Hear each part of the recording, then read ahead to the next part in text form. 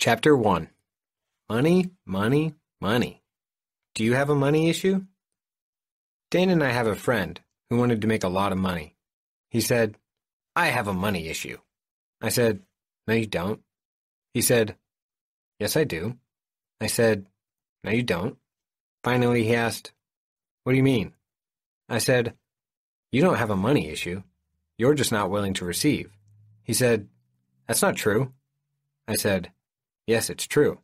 I'll prove that money is not your issue. I'll give you $1 million, tax-free, if you go back to where you were before you started Access and stay there." He said, "No fucking way." It's not about money. It never is. It's about what you're willing to receive. If you're willing to receive the freedom of life, then money has no value to you. A lot of people think money is a solution, but it's not. Money is never the solution. Money is never the solution because money is never the problem. If you try to use money as a solution, you will only create another problem to solve the money that you have or the money you don't have. Is money going to solve your problem? Think about it for a moment. Is money going to solve your problem, or are you? You are. How do you do it? You solve what seems to be a money problem by claiming and owning the truth of you. What do I mean by this? Many years ago, I was in real estate. I was making over $100,000 a year, and my wife was making over $100,000 a year. We were doing well. We were hot. We were cool. We were in with the rich people. We got invited to rich people's part of town for parties and events. We were hobnobbing. We were the socially elite. It was awesome. Then, my business took a nosedive. My income went from over $100,000 a year to $4,000. Of course, it didn't help that our mortgage payments were $5,000 a month, our car payments were in the $1,500 a month category, and our kids were in private schools at $15,000 per kid per year. We filed every form of bankruptcy known to mankind as we went through the process of losing everything. All of our friends in the rich people part of town no longer wanted to socialize with us. How odd. Because guess what is the one prejudice in the world you cannot overcome? Poverty. No money. If you have plenty of money, it doesn't matter what race, color, creed, or religion you are, or how crazy you are. You're just fine. I tell people to be as weird as they are. Just get rich, so you're seen as eccentric, not crazy. We got to the point where we had no money. Our kids had to quit private school. We lost our cars, lost our house, lost just about everything we owned. I went to work for other companies and I hated it. Nothing was working for me until I finally recognized the only choice I had was to do this crazy, wacky, wild stuff we call Access. And once I started in that direction, everything started to turn around. Isn't that interesting?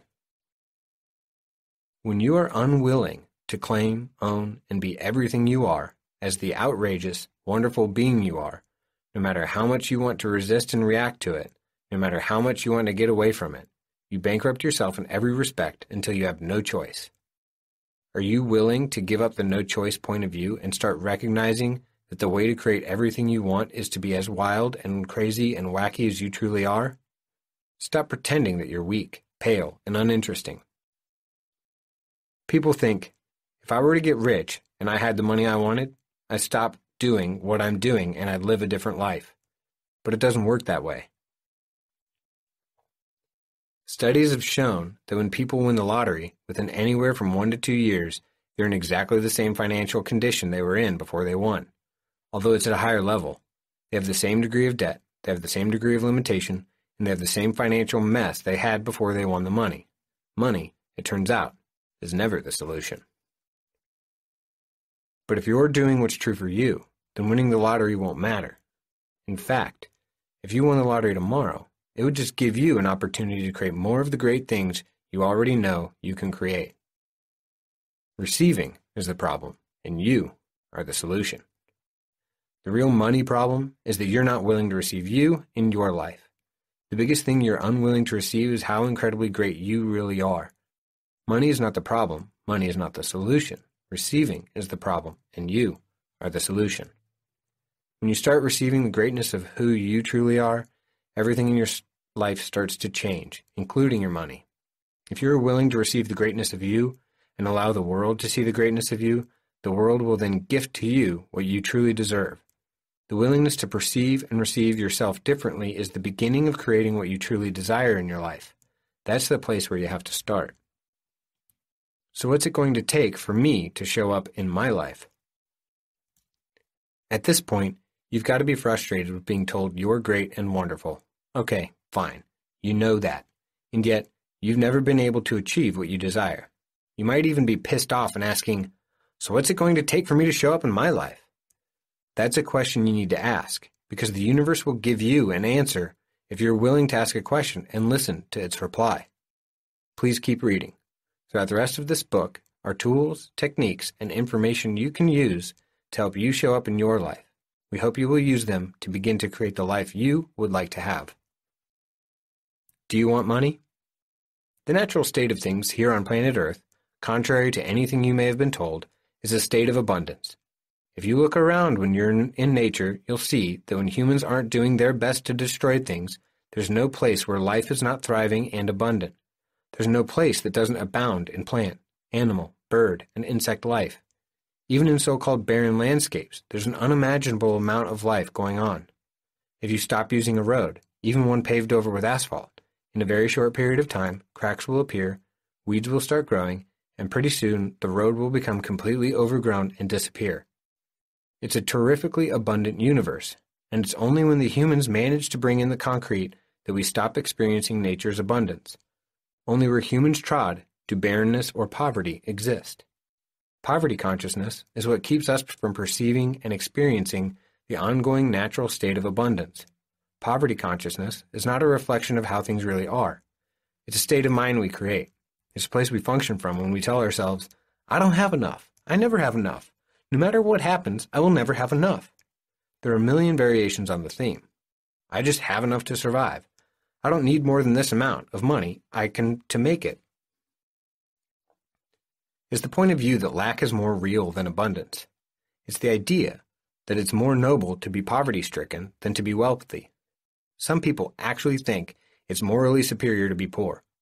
They have the pride of poverty. Dane tells how people in his family used to say, at least we have a great family and we're happy. Those people with money aren't happy. He says he'd look around and say to himself, they couldn't be any more unhappy than you. I don't think so.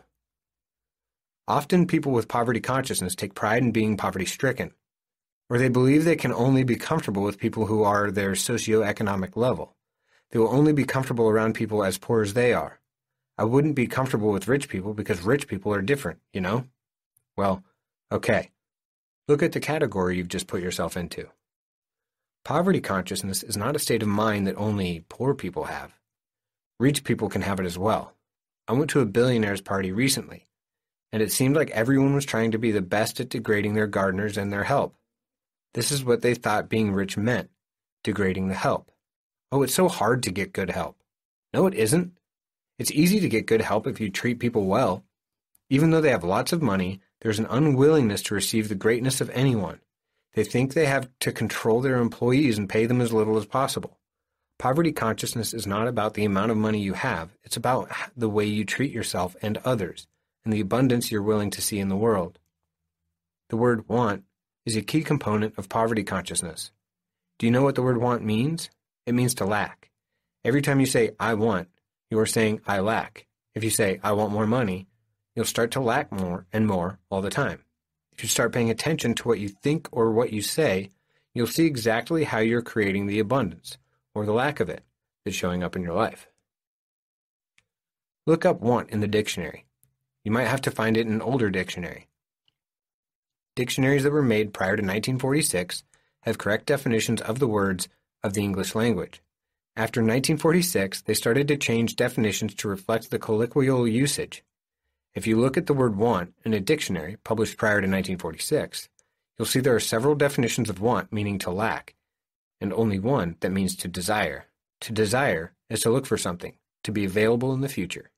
So, even with that definition, you're still in trouble. Listen to people who are truly abundant. The word want isn't in their vocabulary. They don't know the word. They don't have the idea that want is a part of life. Everything is about having it, getting it, going for it, and allowing it. There's an old proverb that says, waste not, want not. Waste not, lack not. If you recognize that the word want means to lack, and you listen to yourself, you'll see that you're using it all the time. Ask yourself, what would it take for the word want to fall out of my vocabulary? Instead of creating from, I want money, allow yourself to create from, I don't want money. Because every time you say, I want more money, you're saying, I lack of it. And that's exactly what shows up in your life. Try this. Say, I don't want money 10 times. I don't want money. I don't want money. I don't want money. I don't want money. I don't want money. I don't want money. I don't want money. I don't want money. I don't want money. I don't want money. What happened? Did saying I don't want money make you feel lighter or heavier? Lighter refers to a sense of expansion and possibility and a greater sense of space. You might have even smiled or laughed out loud. Heavier refers to a feeling of contraction, of things weighted down, and less possibility. If you're like most people, saying, I don't want money made you feel lighter, why is that? It's because the truth always makes you feel lighter. A lie makes you feel heavier. The truth of you is you don't lack of money, and saying so shows you're willing to bring it on. You can create receiving in your life by saying that 10 times every morning. When people around you say, I want money, you can smile knowingly and say, I don't want money. Do you worry about money? Do you ever worry about not having enough money? When was the last time you worried about it? Get the feeling of that. Do you have it? Okay. Make that feeling infinite. Make it as big as the universe. Make that feeling bigger than the universe. Not eternal, but infinite. You can imagine sticking the needle of a giant air pump into the middle of your worry and then blowing it up so it's bigger than the universe. But making something bigger than the universe is not really something you have to think about or do. It's just an awareness, and it usually happens as soon as you have asked to do it. What happens to your money worry when you make it infinite? Does it get fuller and more substantial? Does it have a greater sense of reality, or does it fade away and disappear? If it goes away, which is what we suspect it will do, then it's a lie. The worry might be something you think is true, but it really isn't. You've bought something that's not true. Now think about somebody you care about. Make that feeling infinite, bigger than the universe. Does it become more substantial or less substantial? More substantial. Isn't that interesting? When you think about how much you care for someone and you make it infinite, bigger than the universe, you see it's even bigger than you're willing to admit to yourself. If you were willing to admit how much you care about someone else, and you were truly willing to care that much about yourself, how much do you think you'd be willing to receive? When you take that caring that you have, and you make it infinite, it becomes fuller and more present. It occupies more space than the upset did. You realize that you care more than you acknowledge. You may say, yeah, I care. But when you fill it out and make it substantial, you can see how very much you care. It's almost as if we are afraid to care that much. Think about having plenty of money. Now, think about having plenty of money. Get the feeling of having plenty of money. Make it infinite, bigger than the universe. Does it get more substantial or less? More substantial? And when you think about not having money, when you say, oh no, I'm broke, I can't do this, if you make those feelings or worries infinite, bigger than the universe, what happens to them? They go away. If you create based on a lie, can you create a truth out of it? Isn't that interesting? We tend to buy into lies like, I don't have any money, and then we try to create our lives based on those lies. If you attempt to create based on a lie, can you create a truth out of it? No way. If you lie to yourself or buy into false points of views, you create limitations that do not allow you to expand into what is possible with money. Sometimes Dane tells stories about one side of his family that thought they were lucky if they had enough money to put food on the table. His grandparents had grown up during the Depression, and there were times when they didn't have food. Their point of view was they were successful if they had enough money to buy food. Dane bought that point of view as a truth, and then held on to it until he started Access. He bought the idea that having enough money to have food on the table was a measure of success. Once he started Access, he realized, wait a minute, that's not true. Shortly after we got started in Access and was seeing some different possibilities in life, we drove up to San Francisco together to do an Access course. We were going to be there for 3 days, and Dane brought 10 peanut butter and jelly sandwiches, 3 pounds of trail mix, and 3 boxes of granola bars. Since he didn't have any money, he thought that would be the food he would eat while he was there. At one point during the drive, I put a piece of Big Red gum in my mouth, chewed it for about 10 minutes, spat it out, put another piece in. I chewed that one for 10 minutes, spat it out, and put another one in. I chewed that one for about 20 minutes and put a new piece in. Dane wasn't saying anything, but he was freaking out every time I put a new piece of gum in my mouth. Finally, he asked, "Why do you do that?" I said, "Do what?" He said, "Chew one piece of gum after that, one other like that." I said, "Because I only like the taste at the beginning. After that, it's boring." Dane came from a family where you chewed your gum for a day and a half. He had never considered the possibility you could do anything so extravagant with $1 pack of gum. He'd never considered a different standard of affluence for himself. It busted his whole paradigm of not having enough. His reaction was, "Wait a minute. You can do that?" Most of us buy into lies and limitations like this as we're growing up. This is what success is, or this is what I can or can't have. In Dane's case, the lie was, abundance is being able to feed yourself. That was his family's point of view, and that's the point of view he bought. Is that what abundance is? No, of course not. When he saw that he'd been trying to create his financial life around a lie, new possibilities started to appear.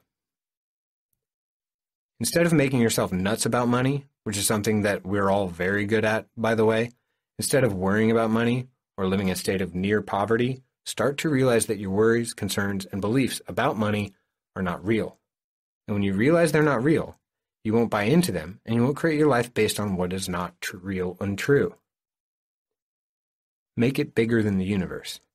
Use this exercise to get at the truth of issues. When you make things bigger than the universe, what is true becomes more substantial. It feels more real. It takes up more space. And what's a lie dissipates. It goes away. Change what happens with money in your life by using this simple tool, and create from what's true for you. I can't afford it. Have you ever told yourself, "I can't afford this"? Years ago, I was working at an antique shop rearranging furniture for them. They hired me because every time I rearranged things, something they had in stock for 2 years would sell. They'd have me come in and do a rearrangement about every 2 weeks. I was making $37.50 an hour, which was pretty good money at the time. I was doing that along with everything else I could to support my kids and my wife. The shop owners were so happy with me and what I was doing, they said, "You know what? Anything you want to buy at this store, we'll give it to you at our cost, and you can put it on terminal layaway. You can have it whenever you can get paid off. Just keep working for us." This was not a low-end antique shop. This was a place that had $20,000 bedroom sets. They had diamond rings that were $35,000. I looked at them and said, "Who can afford this stuff?" After they said that to me, I looked around the shop and suddenly realized I could have anything in it. Once I recognized that I could afford anything I wanted, it might take me a while to take it home, but I could afford to have anything in there, I realized none of it mattered to me. I didn't care anymore. It's what we think we can afford, or what we think we can't have, that becomes valuable. It becomes valuable not because it has true value, but because we can't have it, we make the scarcity the significance. So every time you say, "I can't afford it," you're saying you're not worth it. "I can't afford it" means I can't have it. How many times have you decided you couldn't afford an item and settled for something that was less than what you wish to have? You can afford anything. Almost any shop in the world will do layaway for you. Dane and I recently went into a pawn shop. They said, "Layaway now." The whole idea was you could go into this shop, they had stuff in there for up to $20,000, and they would let you put anything on layaway. If you put in the time payments, you could have anything in there. But the question is, do you really want it? What would I really like to have? Practice this on your own. Go into a store and walk around saying, "Okay, I can have anything in here I truly desire. What would I really like to have?" You'll look at things and say, "No, no, that's nice, that's nice, that's nice." And you'll walk out saying, "You know what? There's nothing in there I truly would like to have. I'm going to have this in my life. If you do find something you'd like to have, say, I'm going to have this in my life, and walk out without looking at the price tag. Why don't you look at the price tag? Because if you do, you're creating a limitation about what it's going to cost and how you can't afford it. If you don't look at the price tag and you just say, I'm going to have this in my life, then you can create an opportunity for the universe to drop it into your lap in some way you never imagined possible, at a price you're willing to pay. Recently, my daughter said, I'd like to have a Gucci wallet, Dad. They're $250. I said, okay, that's good. We'll see what can happen. 3 weeks later, I stopped at a garage sale for no apparent reason, and there was a Gucci wallet for sale. It was $3. I assumed it had to be a knockoff and took it home. Turns out it was the real thing. If money weren't the issue, what would you choose? When you are shopping for an item, you can take away the sense of need and the sense of no money by asking yourself, if money weren't the issue, what would I choose? Most of us make choices based on what we think we need and can't have. When you ask yourself, if money weren't the issue, what would I choose? It removes money as the basis of your choice. Dane went to buy a printer. He was looking at several different models, and I asked, if money weren't the issue, which one would you choose? His first thought was, oh, I'd pick the biggest one. It was $500, which was a little out of his range, but that's what he thought he would get if money weren't the issue. But then he started looking around, and he found another printer that did almost everything the $500 one did. It was $150. He said, oh, if money weren't the issue, I'd choose the $150 printer. Once he got rid of the, I need this, but I can't have it, he saw he could have everything he desired at a much better price. Like Dane, most of us assume that if money weren't the issue, we'd buy the best and most expensive item. When you remove money as the issue, you can see, oh, I don't really want the big one. Sometimes the best is not really what you need. For $150, you can get everything you wanted in the first place. Rather than assuming that if you had the so-called best, you would do more, have more, and create more, you can use this question to give you a sense of what your personal perspective is. It allows you to see what the true value of something is, for you. It snaps you out of the viewpoint, I can't have this because. If your personal choice were the only criterion for choosing, what would you choose? You'd get the best for you, given the circumstances for which you were buying things. There are also times when you'll ask, if money weren't the issue, what would I choose? And you'll decide to get the most expensive thing, again, because you're not making money the criterion. You're making a choice based on what's best for you. Are you willing to pay taxes?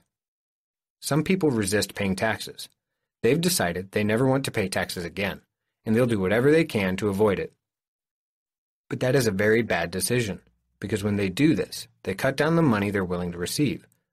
In order to have, you must be willing to receive everything, including taxation.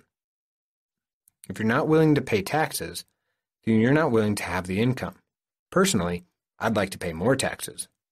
You want to be able to pay outrageous amounts of taxes because that means you can receive outrageous amounts of money. We worked with a man who joined an untaxing group, which held the position that it is illegal for the IRS to collect taxes. Their viewpoint is that the IRS is a private corporation that has been given the tax collecting system and is not covered in the Constitution, so therefore they are an illegal group. After he told us about this, I said, cool. Let me tell you something about your income. Since you joined the group, it's dropped by half. The guy said, whoa, how did you know that? I said, because you're trying to hide from the government. When you try to hide, it means you're not allowing yourself to receive. It's impossible to stay hidden and also increase the amount of money you're making. Is there some part of your life you are hiding? Everything you are trying to hide with regard to taxes and taxation and all that kind of thing, would you destroy and uncreate all those decisions and claim and own that you can pay whatever friggin' tax you choose? The best defense is always to be offensively rich. Debt versus past expenditures. Sometimes people ask me about debt and where debt fits into all this talk about money. Have you ever noticed that debt sounds very much like death? Did you know that the word mortgage comes from mort, meaning death, and that it originally meant dead pledge or to death of it? In other words, I'm going to work for this house until I die, which is pretty much the way most people do it. When you have debts to pay, instead of thinking of yourself as a debtor, and we've all had many lifetimes in which debtor prisons actually existed and we went to jail for owing money, think about what you are paying off as past expenditures. You have past expenditures to pay off, not debts. If you function from the point of view of past expenditure rather than debt, you will start to clear that stuff. Every time you say debt, you trigger all the remembrances of all the lifetimes you went to debtor's prison. Let's get rid of debt. Credit. If you have credit when you can be in debt, isn't that great? Have you worked to make yourself creditworthy so you could have a bigger debt? That's the way it works. If you aren't creditworthy, you aren't debt-worthy. Creditworthy means you owe more money. How cool is that? We suggest you change your perspective about credit. Don't try to create creditworthiness. Look for abundance of your cash-worthiness. Ask, how do I increase the flow of cash? What are the infinite possibilities for a whole hell of a lot of cash to come into my life? I have people say to me, oh, I have all this debt. I say, okay, so you've got all this debt. How much more would you have to earn per month in order to pay it off? They say, I have no idea. My monthly credit card payments are $500. I say, great. That means in 20 years, you'll have that sucker paid off. If you pay the smallest amount of money that's owed on your credit card, do you realize that the $40 dinner you just charged ended up costing you $200? Gee, I wonder why banks like you to charge things. It's good to charge, right? Get over it. It's good to make money. That's what's good. Are you more interested in how cool it is to have credit cards than how cool it is to have money? Sometimes I see people who open their wallets and a long line of credit cards fall out, and I ask, why do you need those? They say, well, I have lots of credit. Look at all the things I can buy. I say, you can't buy shit. You don't have any money. They say, yes, but I can buy lots of things. I said, yeah, but you don't have any money. Are you stupid and insane? I know someone who went through his wallet and took out all of his credit cards and put them away so that he wasn't carrying his debt around with him. Great idea. Then he said when he gets all of the cards paid off, he can slowly but surely put them back into his wallet, if he's foolish enough to do that. If you can start to live with the cash and the money that flows in your life, you'll start to expand. When we think, oh my God, I'm out of money, that's just a point of view. I'm out of money. I've got to use my credit card. That point of view, all by itself, is enough to lock you up, because it's a lie. Give up the credit cards. Find a different way. Create money. Don't create credit and the debt that follows it. The tools that follow will help you do this. Tithe to the church of you. A tithe is a 10th part of one's income that is contributed to charity or to support one's church. Do you believe in tithing to your church? What about tithing to the church of you? Would you be willing to do that? Here is what you do. You take 10% of everything that comes into your life and you put it away. Put it into a savings account, put it in the bank, put it under a mattress. It doesn't matter where you put it, just put it away. Don't spend it. If you continue to put that 10% away, you demonstrate to the universe that you desire money. When you tithe to the church of you, the universe responds, oh, you like money? Okay. We'll give you more money. You might be thinking, gosh, I can barely make ends meet now. How am I going to set aside 10%? The answer is by doing it. The universe honors whatever you request of it. If you honor you by tithing 10% of what you take in, the universe says, oh, you want to be honored with 10%? Here's some more to honor yourself with. Do you take care of your bills before you tithe to yourself?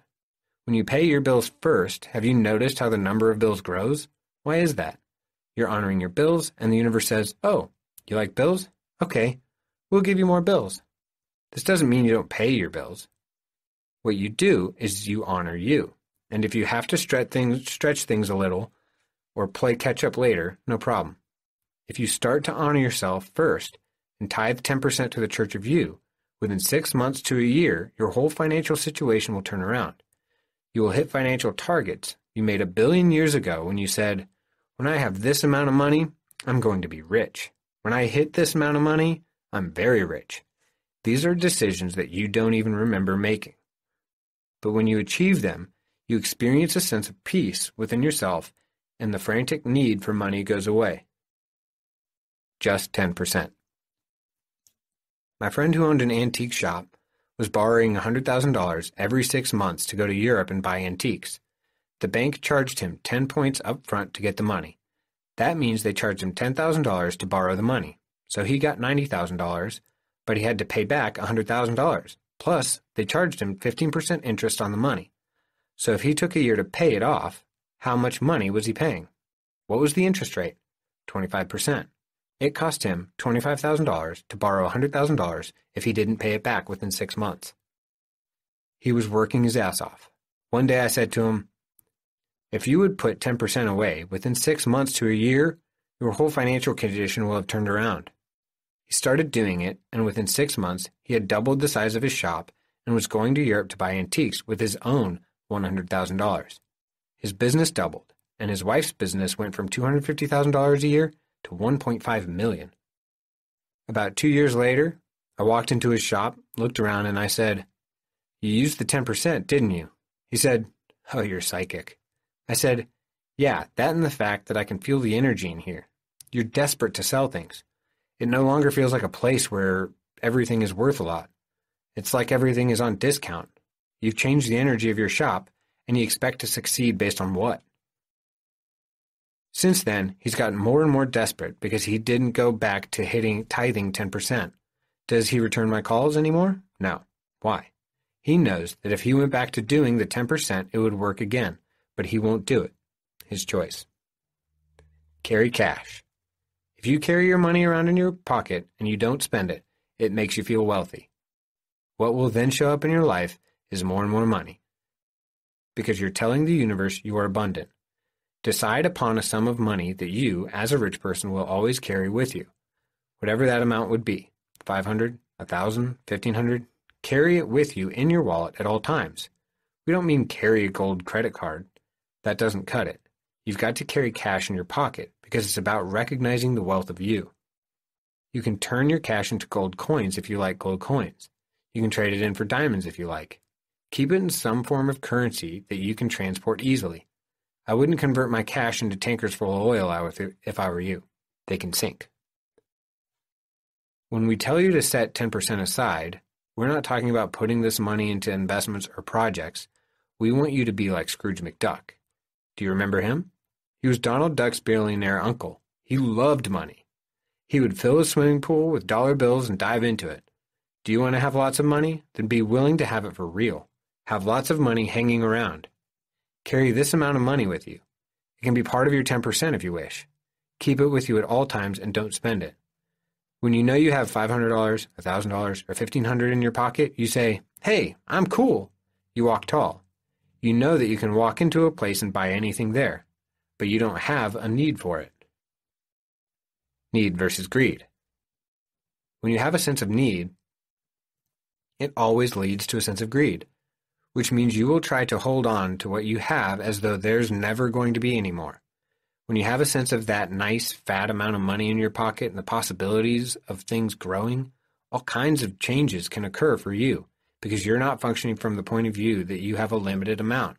You start to function from the point of view of, I've got money in my pocket. I've got thousands of dollars in my drawer at home. I play with money. I throw it on the bed and I roll on it naked because it feels really good. Have you ever actually looked at your money? What does it look like? Whose picture's on the $100 bill? We know, because we carry lots of them. They're pretty. That's right. They're pretty, and we carry them in our pockets. We like all those dollars. They're cute. If you changed your mind and thought money was cute, and you loved the way it looked, maybe you could receive it more easily. That's the end of Chapter 1. Chapter 2. Some cool tools. From perspiration to inspiration.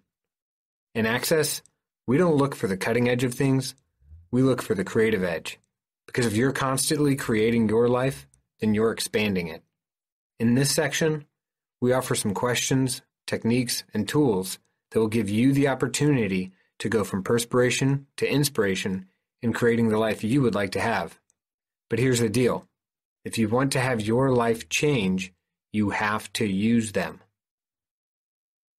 These are the most simple, dynamic tools you can imagine, but 90% of the people we share them with never use them. You too may refuse. If you're addicted to unconsciousness around money, you won't do what it takes to change your life. You'll read through this book and say, I spent all that money on that book and nothing has changed. It was worthless. Well, it is worthless if you don't use it. But if you're determined to make some changes in your life and create a different reality around money and everything else, we invite you to try these tools. Live in the question. The universe is an infinite place, and it has infinite answers. When you ask an unlimited question, the universe will give you the answer. But what we usually do is ask a limited question like, how do I get from point A to point B? And when we do that, the mind goes to work, trying to figure it out. Do this, this, this, and this.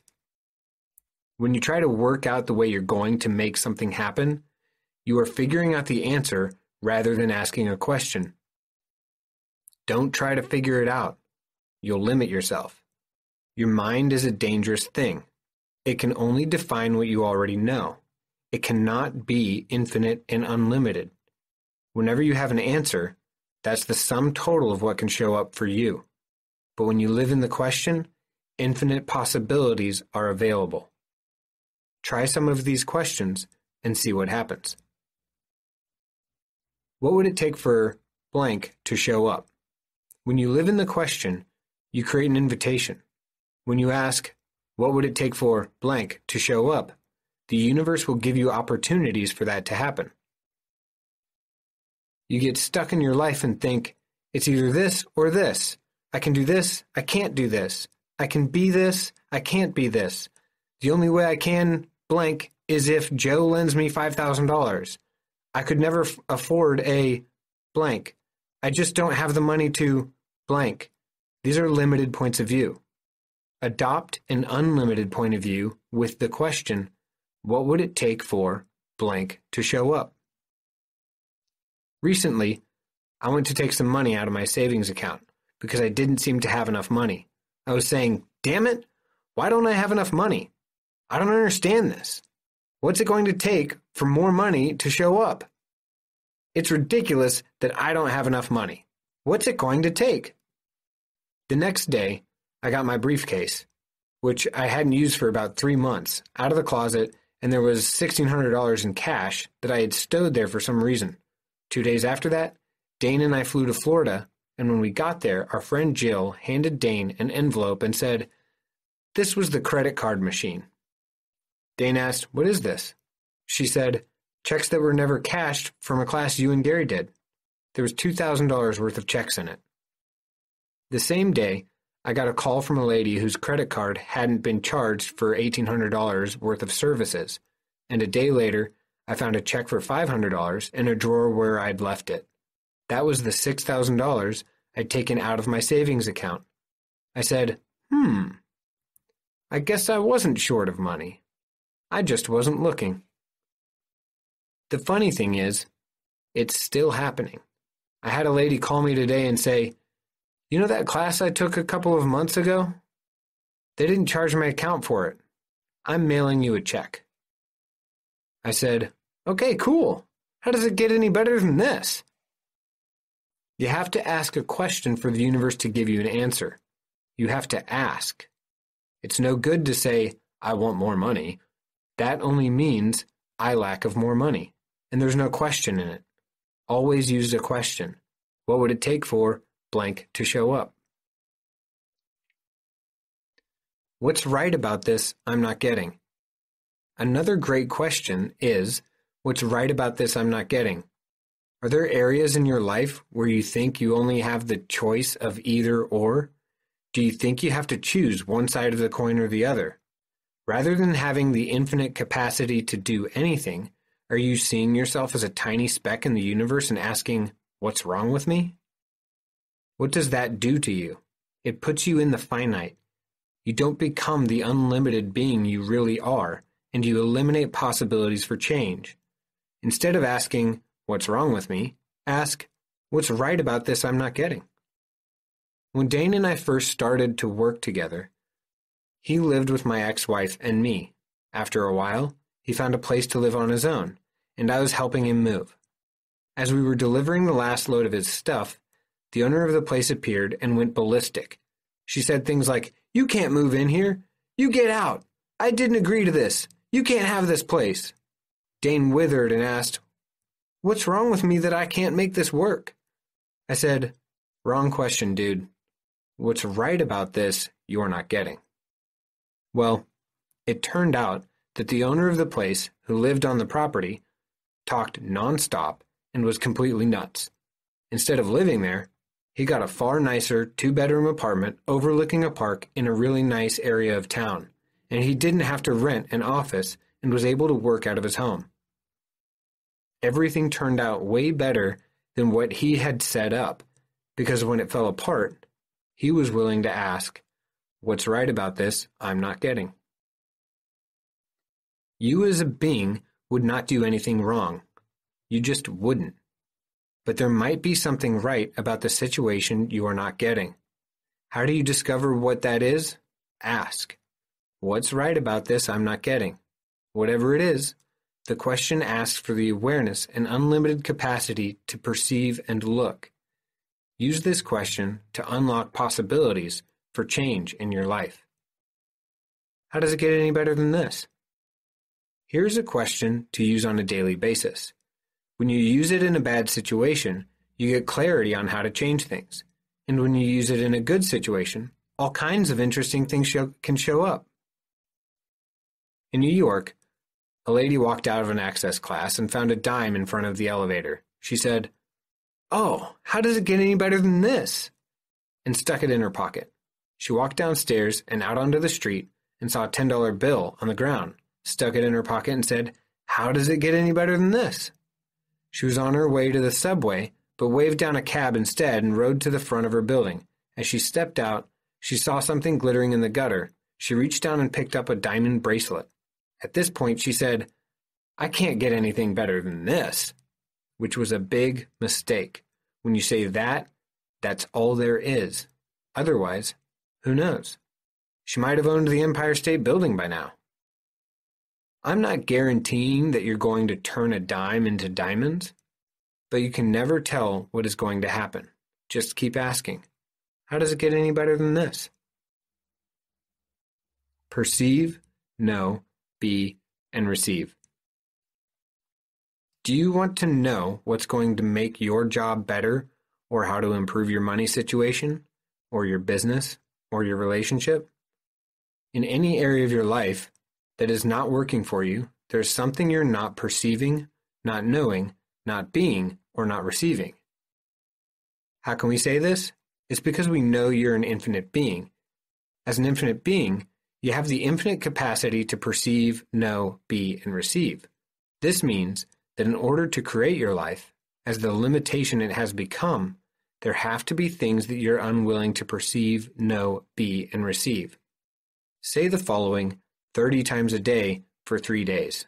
Perceive, know, be, and receive what I refuse, dare not, must never, and must also perceive, know, be, and receive that will allow me total clarity and ease with blank.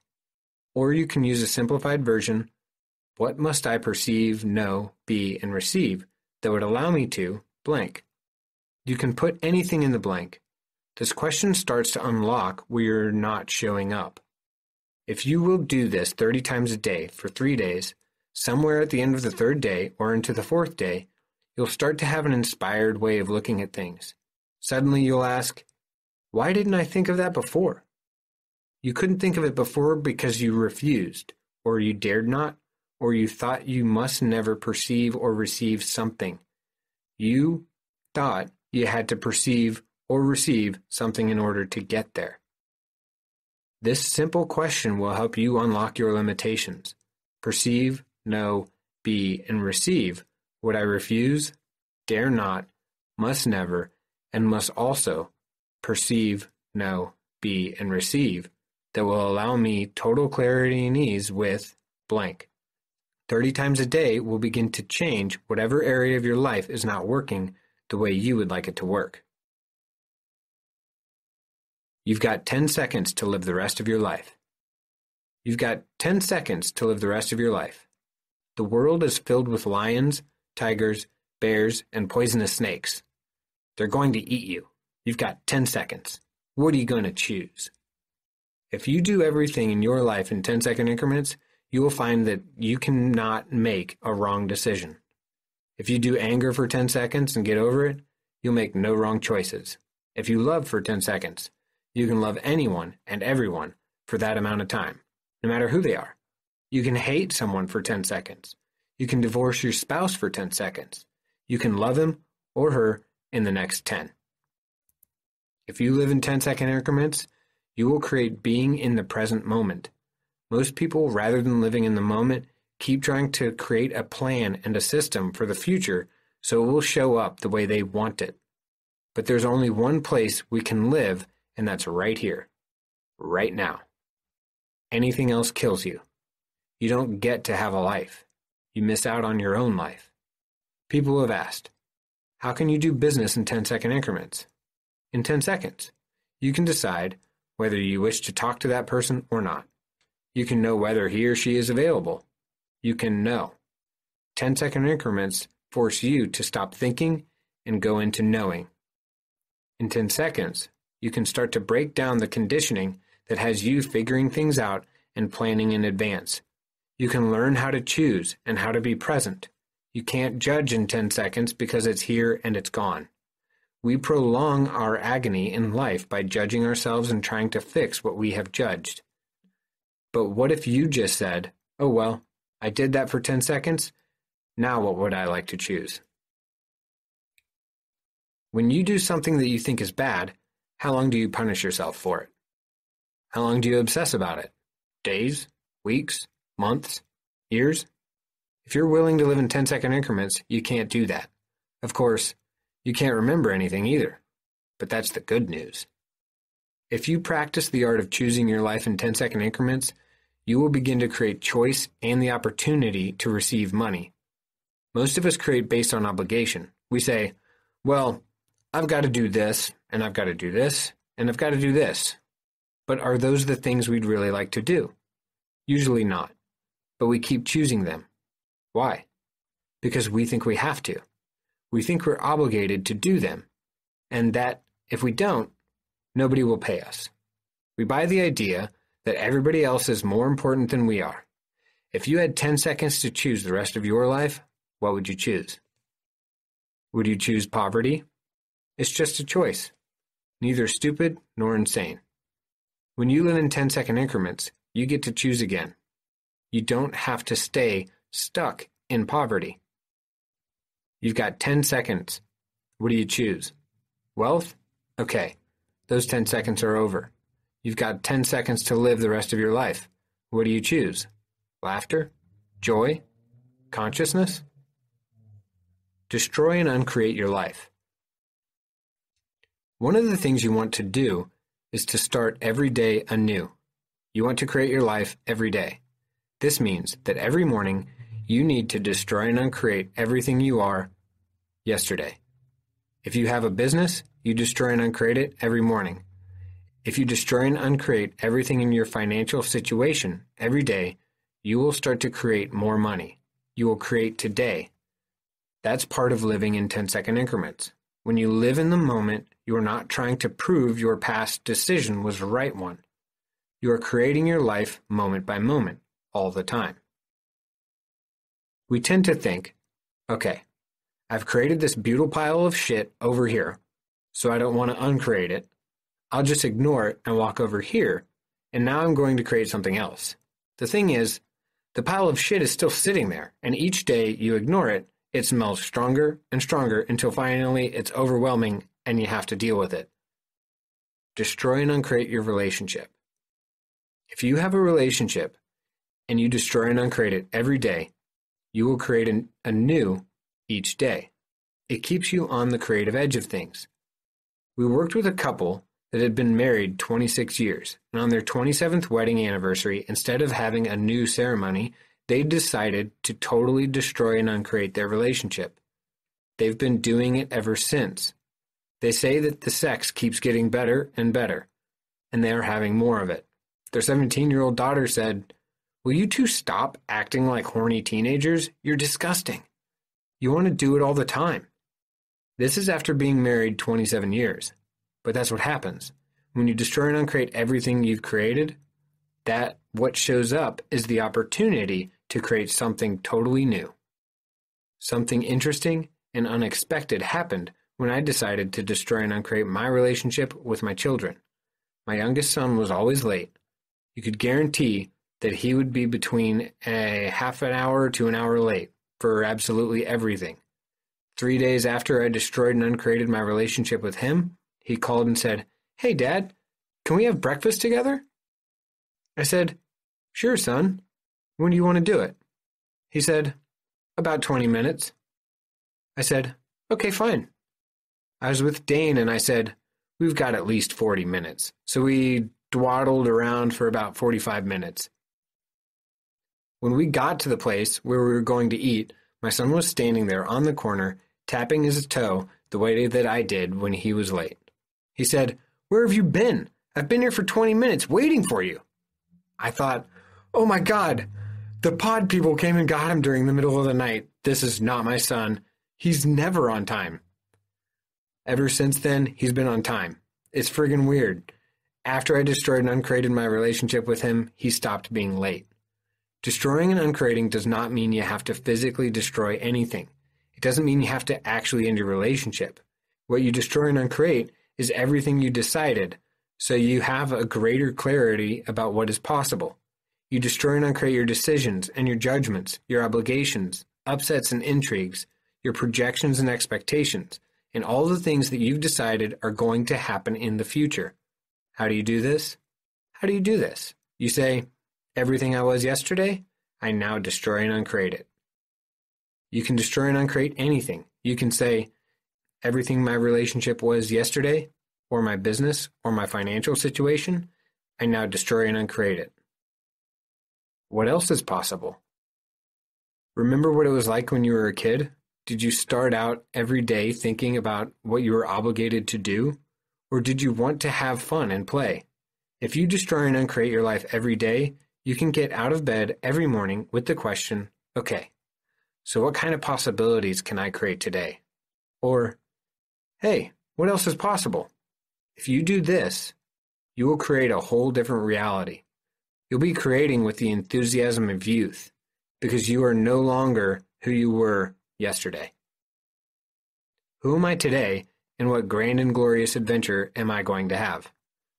Another question you can use, after you've destroyed and uncreated your life, is, who am I today, and what grand and glorious adventure am I going to have? If you have destroyed and uncreated yesterday, then you can begin to create life as an adventure instead of an obligation. Truth and lies. The truth always makes you feel lighter. A lie always makes you feel heavier. If something makes you feel heavy, it's a lie for you, whether or not it is for anybody else. Don't give your power away to anybody by saying that they know more than you do. You are the source. Wherever your attention gets stuck on something, you have a truth with a lie attached. Ask, what part of this is true and what part is a lie, spoken or unspoken? What part is true? The majority of lies that stick our attention are unspoken lies. You keep thinking about it. If a thought keeps coming back, ask, what part is true?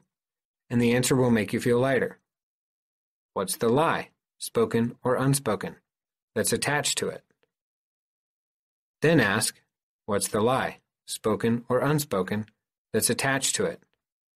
When you spot the lie, the whole thing turns loose. It becomes truth and you're free of it. I had a friend who was a magical healer.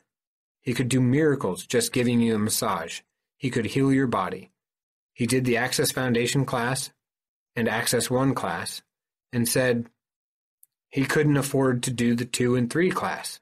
I said, I'll give you the classes because you're such a good friend and I really want you to have them.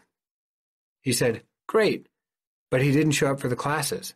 I called him a number of times, but he didn't call me back.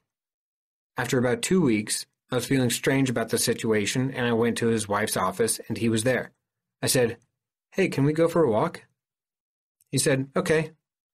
I said, So what's the deal that you didn't come to the class? He said, Well, I was thinking about it and I realized that my calling is to sell vitamins. Sell vitamins? That is his calling? I thought, that does not make me feel lighter. What's the truth here? I didn't challenge him, but I wondered. You just got a $1,400 class offered to you for free, and you turned it down. What's going on? I went away and I was confused. I kept thinking about it. The truth is, a couple days later, I said, Wait a minute. The truth is he didn't do the class. The spoken lie? Then I spotted the spoken lie, which was that he wanted to sell vitamins. The unspoken lie. Then I got the unspoken lie, which was that it was his choice not to do the class. In truth, it was his wife who didn't want him to do it. I got that his wife is the power in the family, and she doesn't want him to have any, because that means he might leave her. He was younger, he was good-looking, and she didn't get that he loved her for her. She thought he stayed with her because she had the majority of the money, and she decided it was better to keep him powerless. Once I spotted that, I knew what was going on, and I never thought about it again. Use this with recurring thoughts. Ask yourself, what part is true? The answer will make you feel lighter. Then ask, what's the lie, spoken or unspoken, that's attached to it? More often, the lie that hangs you up is an unspoken lie. Spot the lie, and you're free of it. Interesting point of view. When you're in a place of no judgment, you recognize that you are everything and you judge nothing, including yourself. There is simply no judgment in your universe. There's total allowance of all things. When you are in allowance, you are a rock in the stream. Thoughts, ideas, beliefs, attitudes, and emotions come at you, and they go around you, and you are still the rock in the stream. Everything is an interesting point of view. Acceptance is different from allowance. If you are in acceptance when thoughts, ideas, beliefs, and attitudes come at you, and you are in the stream, you get washed away. In acceptance, you are either align and agree, which is positive polarity, or you resist and react, which is negative polarity. Either way, you become part of the stream and you get washed away. If you're in allowance of what I'm saying, you can say, well, that's an interesting point of view. I wonder if there's any truth in that. You go into a question instead of a reaction. When you go into resistance and reaction, or alignment and agreement with points of view, you create limitation. The unlimited approach is, interesting point of view. How is this in everyday life? You and your friend are walking down the street and he says to you, I'm broke. What do? Oh, you poor thing, is alignment and agreement. You are, is resistance and reaction. You know he's going to hit you up for a loan. Interesting point of view is, really? Does someone irritate you? He or she is not the problem. You are. As long as you have an irritation, you've got a problem. Lock yourself in the bathroom and say or think, interesting point of view, I have this point of view, for every point of view you have about them until you get over it and you can be in allowance. Then you're free. It's not about the way others respond to you. It's about your being in allowance of them as completely batshit as they are. You have to be in allowance of where the other person sits in order for them to be able to change. You don't have to align and agree and love them, nor do you have to resist and react and hate them. Neither of those is real. You simply allow and honor and respect their point of view without buying it. Being in allowance of somebody doesn't mean you have to be a doormat. You just have to be what is. The hardest thing is to be in allowance with yourself. We tend to judge and judge and judge ourselves. We get locked into trying to be a good parent or a good partner or a good whatever, and we're always judging ourselves. But we can be an allowance of our own point of view. We can say, I had that point of view. Interesting. I did that. Interesting. When you're an allowance, everything becomes an interesting point of view. You do not accept it. You do not resist it. It just is. Life gets easier and easier. All of life comes to me with ease, joy, and glory. Our mantra in Access is, all of life comes to me with ease and joy and glory. It's not an affirmation because it's not about having only the positive. It includes the good, the bad, and the ugly. We will take it all with ease and joy and glory. None of it has to be painful, suffering, and gory, even though that's the way most of us live our lives. You can have fun instead. What if the purpose of life was merely to have fun? All of life comes to me with ease and joy and glory. Say it 10 times in the morning and 10 times in the evening, and it will change your life. Put it on your bathroom mirror. Tell your mate the reason it's up there is because you have to remember it. It will change your mate's life as well, just because he or she is looking at it. Guess what? We're getting married! A lady called me and said, I want my boyfriend to marry. How can I get that to happen? I said, honey, I'm a psychic, not a wizard. The only thing I can suggest is that you put all of life comes to me with ease, joy, and glory up on the mirror where he shaves every morning, and who knows? 3 weeks later, she called and said, guess what? We're getting married! Grandma, what's that? A grandmother who does Access in New Zealand told us that her grandson saw all of life comes to me with ease, joy, and glory on her refrigerator, and he said, Grandma, what's that? Can I use it? She said, well, it comes from Access, and you can use it. Just let people know where it came from. The grandson, who's the manager of a refrigeration company, had his salesman say it together 10 times every morning, and in 8 weeks, their sales went from $20,000 to $60,000 per month. That's without changing anything else. The grandson told his lowest performing salesman about using How Does It Get Any Better Than This?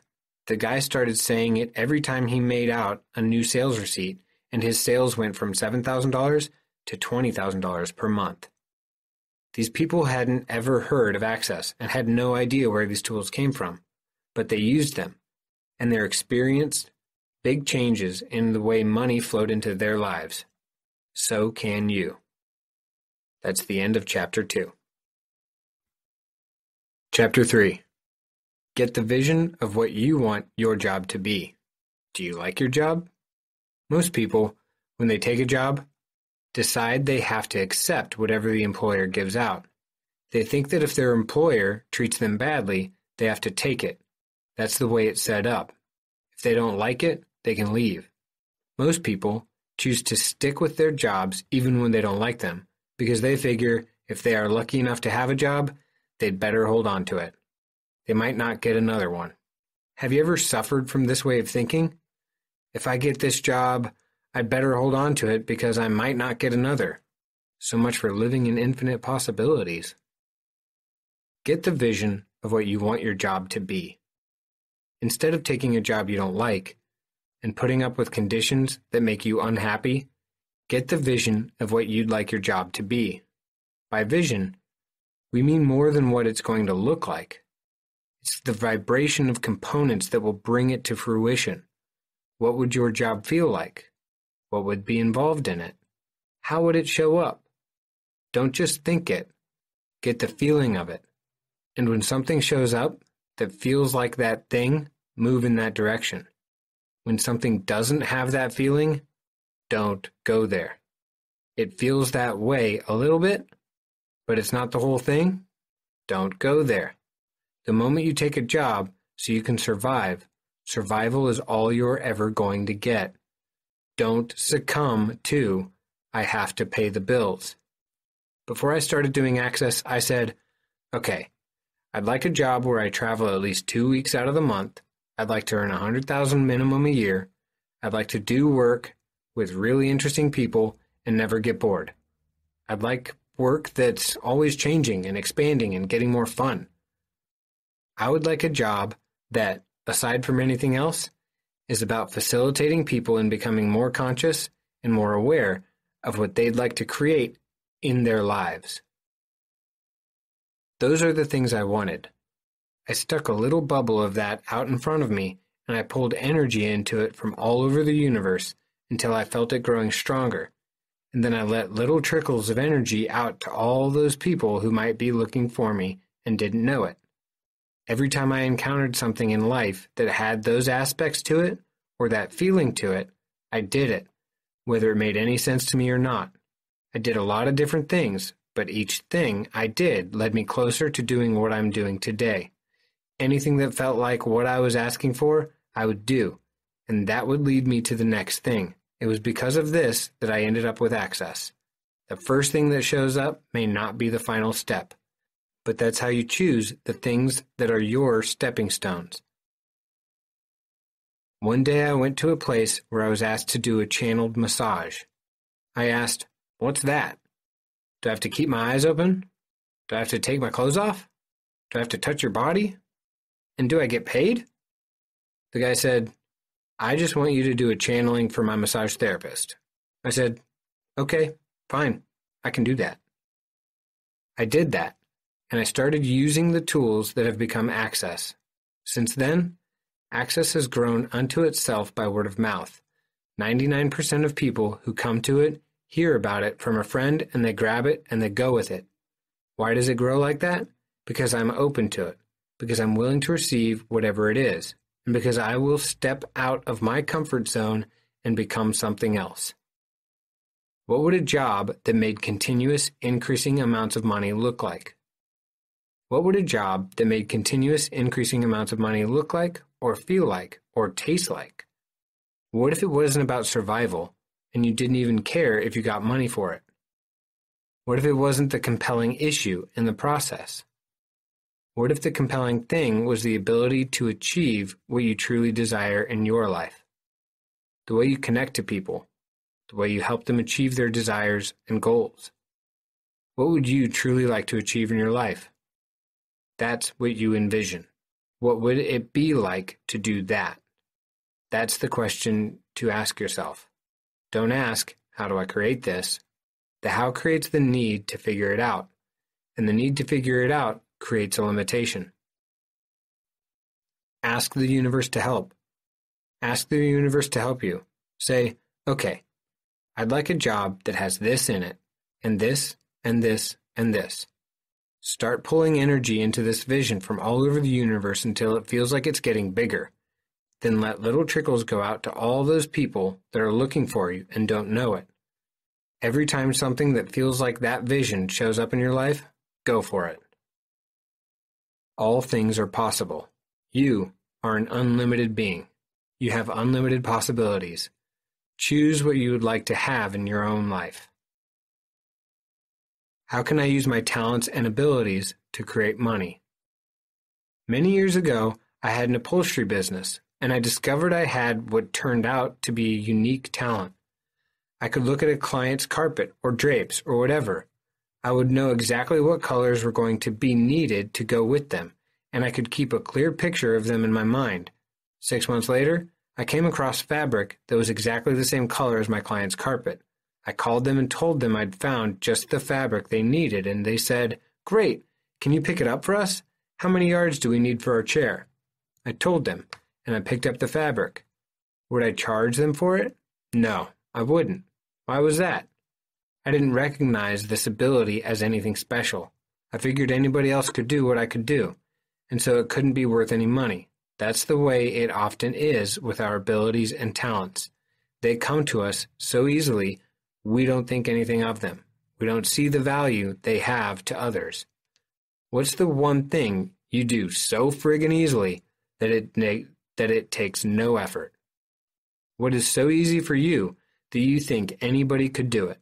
Of course, the reality is that nobody else can. You have to start asking yourself, okay, what's the talent and ability, the thing that I can do so easily that I think has no value?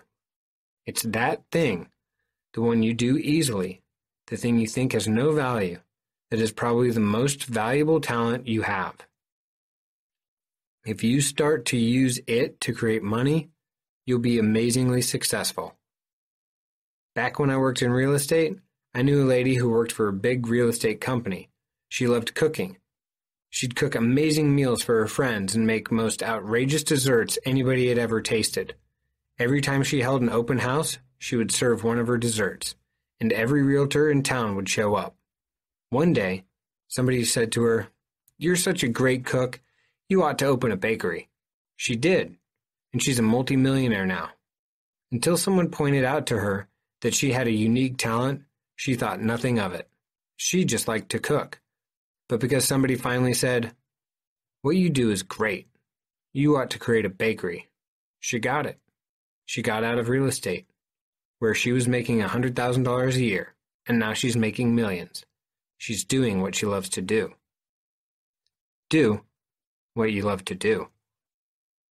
You want to do what you love to do, not what you are passionate about. Do you know what the word passion comes from? It comes from the Greek word for suffering and martyrdom. It was used to refer to Christ's suffering and crucifixion. That's what the passion means. If you wish to be tacked to the cross, follow your passion. Look at the original definitions of the words you use, because we have a lot of misidentification and misapplication, which means we buy lies about what words mean.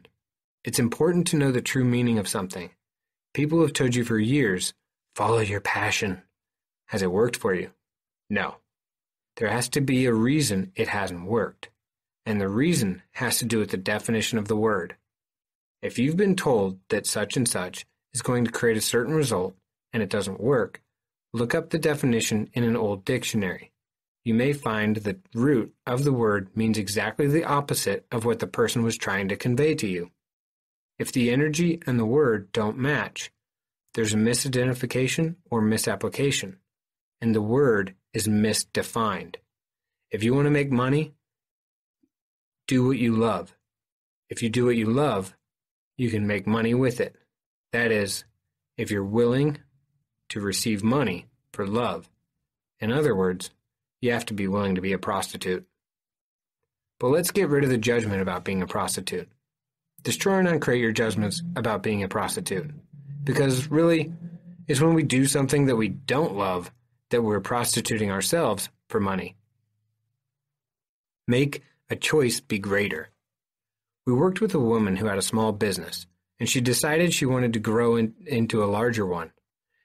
She decided it was not going to be a small business any longer. She went out and hired the most expensive PR firm in her city to promote her business, and almost immediately she started getting access to large corporations. She was on the radio, an article about her was published in a major executive magazine. I asked her what changed, and she said, "I made a choice." I asked, "Oh? And what was that choice?" She said, "I made a choice to become bigger than I am." That's what you have to do. You have to make a choice to become bigger than what you've been willing to be. When I was first promoting and developing Access, I decided that I had to be more outrageous. I had to step up and become more than what I was willing to be. I had to be willing to step out and step up and become controversial. I had to be willing to make a statement that would rock people's worlds in some way. Once I made that decision, my business started to grow because I was willing to be more. It's the choice to be more that makes your business grow. It doesn't mean you necessarily have to go out and get a PR firm. There are other ways of doing it. The important thing is to make the decision, and then the ways of doing it will start to show up in your life.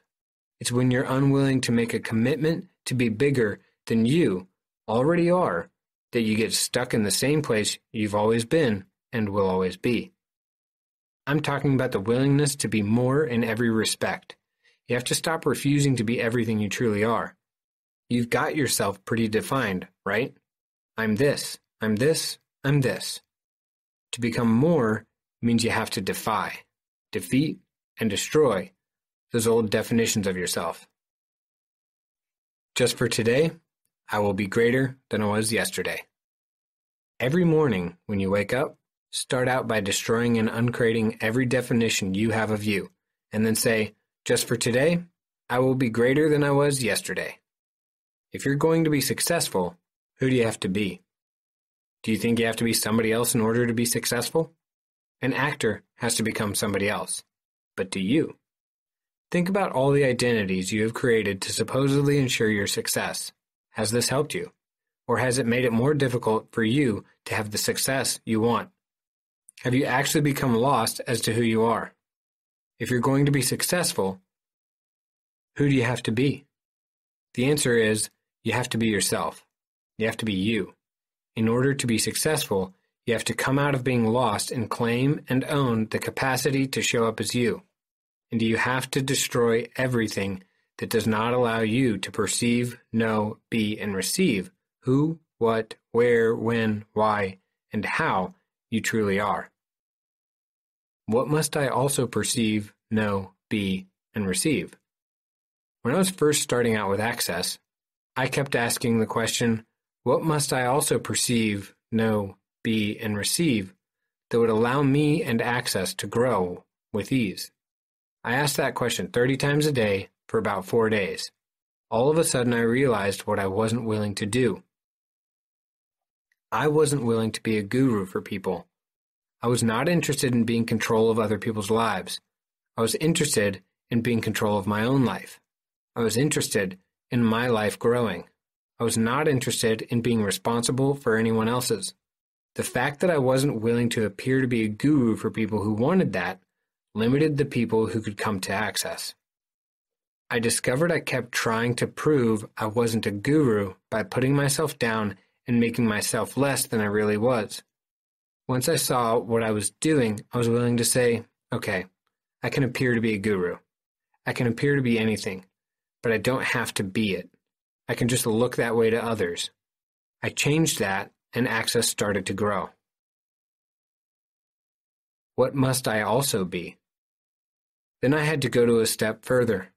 I asked, so what must I also be? I realized I had to be controversial. If you're controversial, people talk about you, right? So the good news is, I was willing to be as controversial as possible. Once, when I was on a radio program in San Francisco talking about a sex and relationship class I was about to give, I said, and we'll be talking about anal sex and abuse. And the moderator went, excuse me, Mr. Douglas? That was fun. If you're not willing to put yourself out there, can you receive more? Because I'm willing to talk about anything, because I'm willing to be utterly outrageous and put myself out there in a way I wasn't willing to before, all kinds of people are showing up to work with me. If you're not willing to put yourself out there, can you receive more?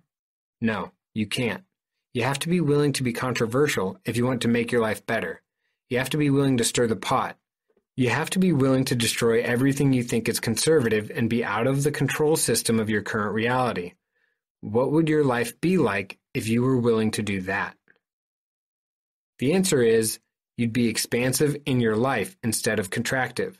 Do you look for all the ways you shouldn't do things instead of the ways you could or can or might be able to do them? If you're out of control, you won't give a fuck about anybody else's point of view. You won't claim, own, and acknowledge rules that do not apply to you.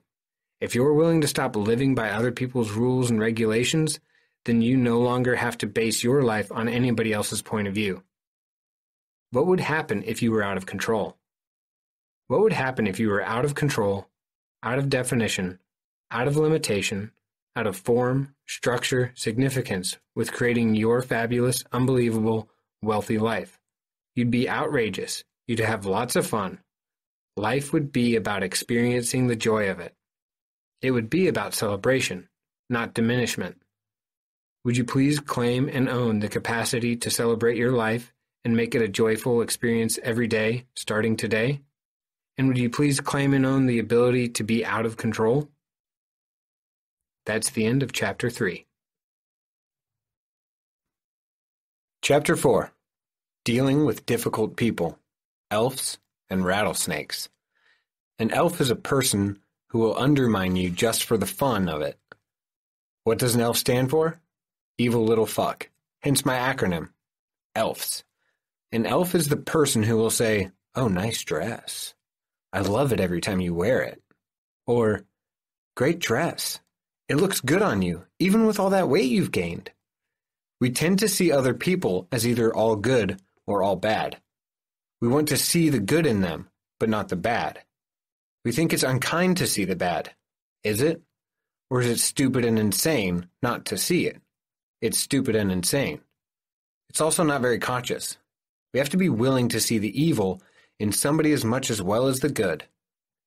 Have you ever been taken advantage of by someone? Have you ever been used for your money? You have to recognize that there are elves and rattlesnakes in the world, and some of them are in human bodies.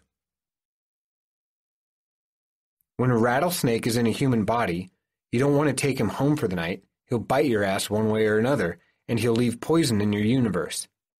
Always acknowledge the elves and the rattlesnakes in your life. If you don't acknowledge what they are, they can't change. They can't be any different. We know that nobody's all evil, but do rattlesnakes want to be called garter snakes? No. It pisses them off and they want to bite you all the harder. If you acknowledge them and say to yourself, "You're an amazing rattlesnake, and you've got great diamonds on your back, and boy do you rattle well, and I'm staying 8 feet away from you at all times," then you won't get bitten. If you can see the evil in someone and acknowledge it, is that a judgment, or is that an observation? If you observe that somebody is willing to do bad things to you, then they can't do those bad things. You only get sucker punched when you're unwilling to look at what somebody's doing that's not kind, not good, or not expansive. Start to see the truth of where people are sitting. Don't buy into the idea that everybody's all good or everybody's all bad. We've had people come to our classes who are just like snakes. I think, please God, don't let this one come, but they keep coming back. They're always a great lesson because I know that eventually they're going to do something mean and nasty.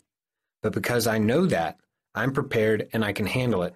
I don't make the mistake of thinking that just because they're coming to a class, they want to get conscious or that they're actually going to get conscious. I know that their choice is to be anti-conscious. And if they're doing anti-consciousness, then they will not be aware of the things they do, and they will choose to dishonor others at every turn. Who are the elves and the rattlesnakes in your life? Who are the elves and the rattlesnakes in your life? Will you stop struggling to see the good in them and stop judging yourself for not being able to do the right thing so they will stop being mean and nasty? If you will acknowledge the elves and the rattlesnakes around you, not from the viewpoint of judging them, but from awareness, you will create the freedom to steer clear of them, or you will know how to handle them. We have a friend who is an acupuncturist, and she had a client who is an elf of magnitude. She asked me what she should do with her, and I said, just treat her, but acknowledge that she's an elf. My friend called me a few weeks later and said, I can't believe it. I thought she'd be the last person in the world to change. But she came in today and said, I've been a terrible person all my life. I've been mean and nasty to everybody. I've decided I want to be a mother, and I can't imagine a child wanting a mother who's mean the way I've been. I'm changing. All you have to do is acknowledge the way someone is. You don't have to try to change them. People who do a shoddy job. Have you known people who don't fulfill their obligations, or who do such a shoddy job that you have to hire somebody else to finish the job they started? Have you wondered why they get away with that? The answer is that if you're not willing to receive everything a person is willing to do, including the good, the bad, and the ugly, then you can get screwed. I had a housekeeper one time. She was somebody I knew, a friend. I came home one day after having worked really hard. I had my kid in my arms, and I walked in the door, and I was exhausted. The house was filthy. I said, I thought you cleaned today. She said, I did. You owe me $80. I said, for what? The only thing I can see in this place is that the kitchen counters are clean and the faucets are shiny, but everything else is a mess. The carpet needs vacuuming. The kitchen floor hasn't been cleaned. She said, well, you owe me.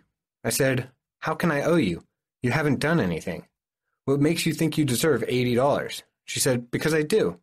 I said, I thought you were my friend. You're going to screw me for $80 because you think you deserve it and you haven't cleaned anything?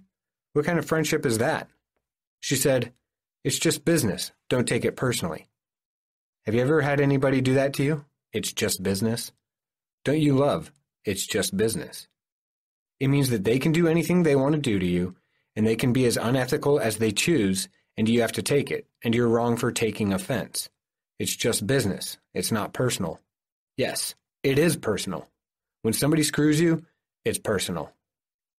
Have you ever been taken advantage of that way? Are you willing to stand up and be the greatness of you and tell them, no, I'm not taking it? Should you only see the good in others? How much of you do you have to shut off to not perceive, know, be, and receive where somebody truly sits? A lot or a little? A lot. Some people don't want to believe this. They've been taught that they only see the good in others. But if you can't see what is, how can you act appropriately? You do what is appropriate because you have awareness. You know, okay, it's cold enough to put on a jacket. When you're totally aware, you receive all of the information. If you go out into nature expecting it to take care of you, you're not willing to see that it's going to get cold. You're not willing to see that it's going to rain. Do you get drenched? Do you get cold? Yes. In our lives, where we won't perceive what's going to happen, we're naked to the possibilities. The idea is to become aware. The idea is to become aware, to allow yourself to receive, as you do in nature, means you don't cut off your perception and decide against all evidence, okay, this is a good person to work with. If you decide someone is honest and they tell you a lie, are you going to notice? Are you going to go, no, she couldn't have lied to me? She can do that 10 times before you finally go, you know what? She's dishonest. And then no matter whether she says something truthful or not, you can't hear it. You're still not being aware. You have standards by which you define what you receive from others. If you take away the standards and allow yourself to receive everything from them, then you don't have to have a judgment before you walk in. You can go, okay, so who is here in front of me? What's going on? What are they doing? If they lie to you, you can say, oh, that was a lie. Okay, interesting. I wonder if they've got any other lies they're going to tell. You can begin to notice what they lie about, and then you realize, oh, so if I do this, they're going to lie until they've got all my money. But over here, in this other area of life, they're honest. Okay, cool. I'll buy this part of their deal, but I won't buy that part. Are you willing to receive all the information? If you go into a store where they're selling DVD players and ask for a certain model, and the salesperson tells you, oh no, we don't have that model anymore. That one's obsolete. Is he telling you the truth? If you're willing to receive all the information the way that you are in nature, you'll know that he's not telling you the truth. What's really happening is they don't have that model in the store, and the salesperson wants to sell you the model they do have. He doesn't want you to get out of the store until you buy something. He won't even say, well, I can get you that model. He wants you to buy what they have in stock. If you're willing to receive all the information, then you know what's going on, and you can say, okay, this isn't really a place I want to do business.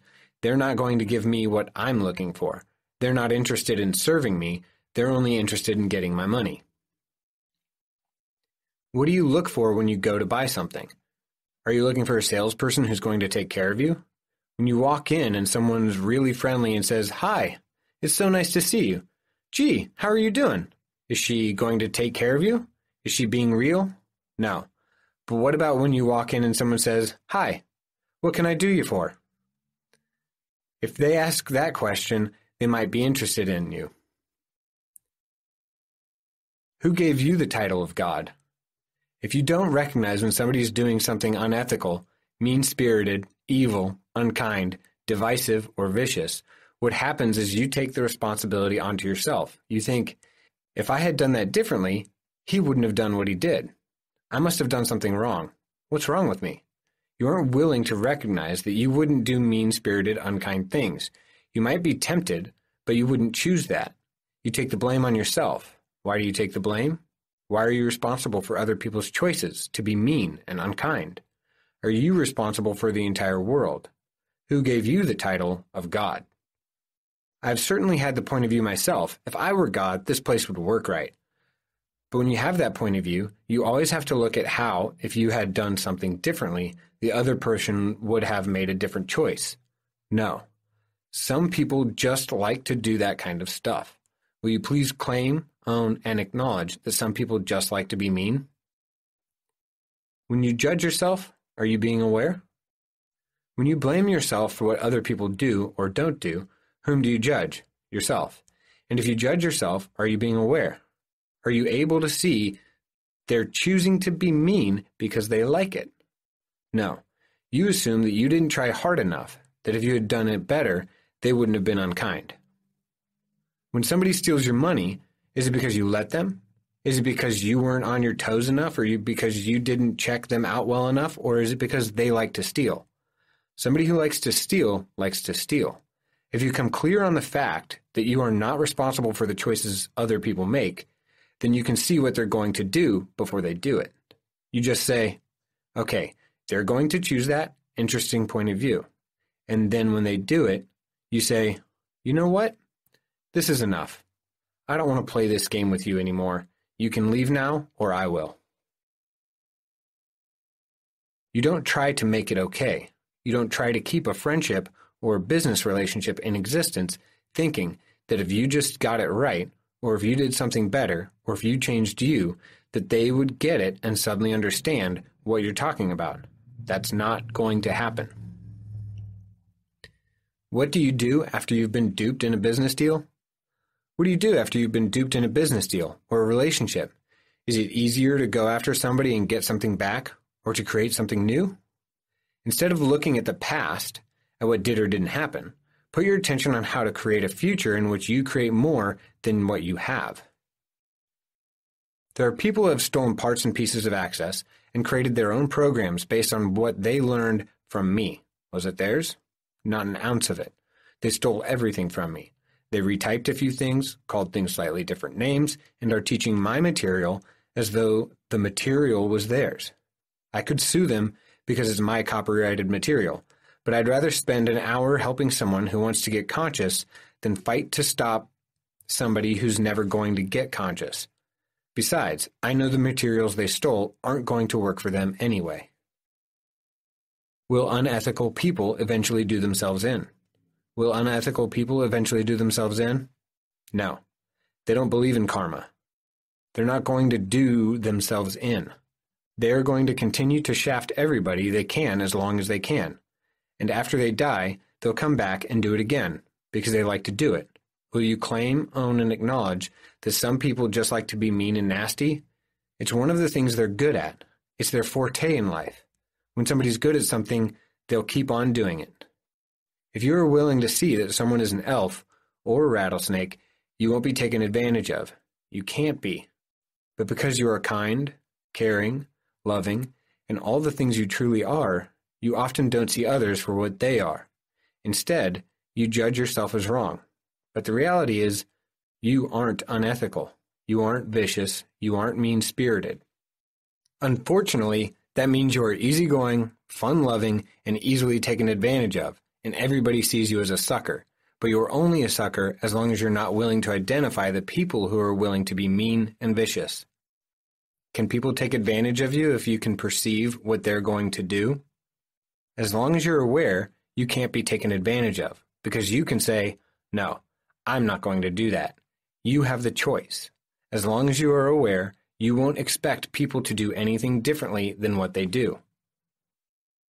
It's when we expect people to act the way we would act that we get sucker punched. People will act however they're going to act, and you need to be willing to see that. If you're not willing to receive that information, you will be taken advantage of.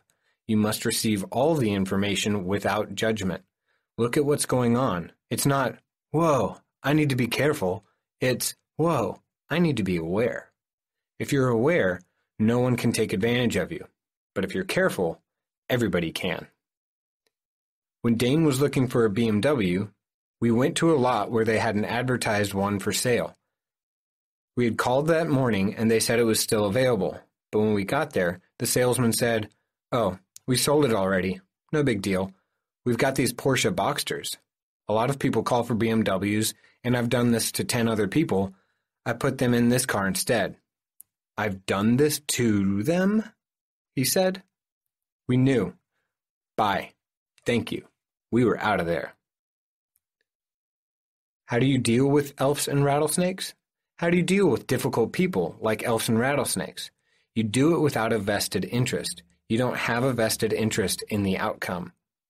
When you are asking for something in life, whatever you are asking to receive, you cannot be vested in the outcome. Do you understand what we mean by that? If I think I want to get $1 million, and I've got to get it from you, I'm vested in the outcome. I demand, are you going to give me the $1 million? Give me my $1 million. That's being vested in the outcome. I've got to get $1 million translates into, I've got to get out and do this and this and this. I want $1 million, so I've got to do this $3 million construction process, so I've got to eat shit from this person. I've got to crow from this person. I've got to let the bankers shaft me at every opportunity, and in the end, it will all work out. But when you're not vested in the outcome, you can ask, what are the infinite possibilities of $1 million coming into my life in the next 2 years, or in the next year, or in the next 6 months? You will allow the information to come to you that will permit you to receive it. The easiest way to deal with difficult people is to be an allowance. If you recognize the rattlesnake, are you going to get into bed with him? If you recognize the elf or the rattlesnake, you can say, interesting point of view. He thinks he can get away with that. If you keep calm, cool, and collected, and if you're present with what you perceive, you'll know he's going to try and shaft you. You will be aware during the whole conversation, and you will not let that happen.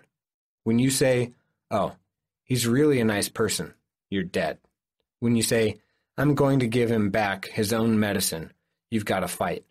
When you are in conflict with somebody, the energy gets locked in place. You don't want energy locked in place.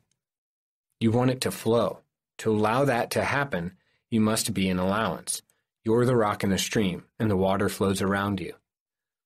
Whatever that difficult person is doing is just an interesting point of view.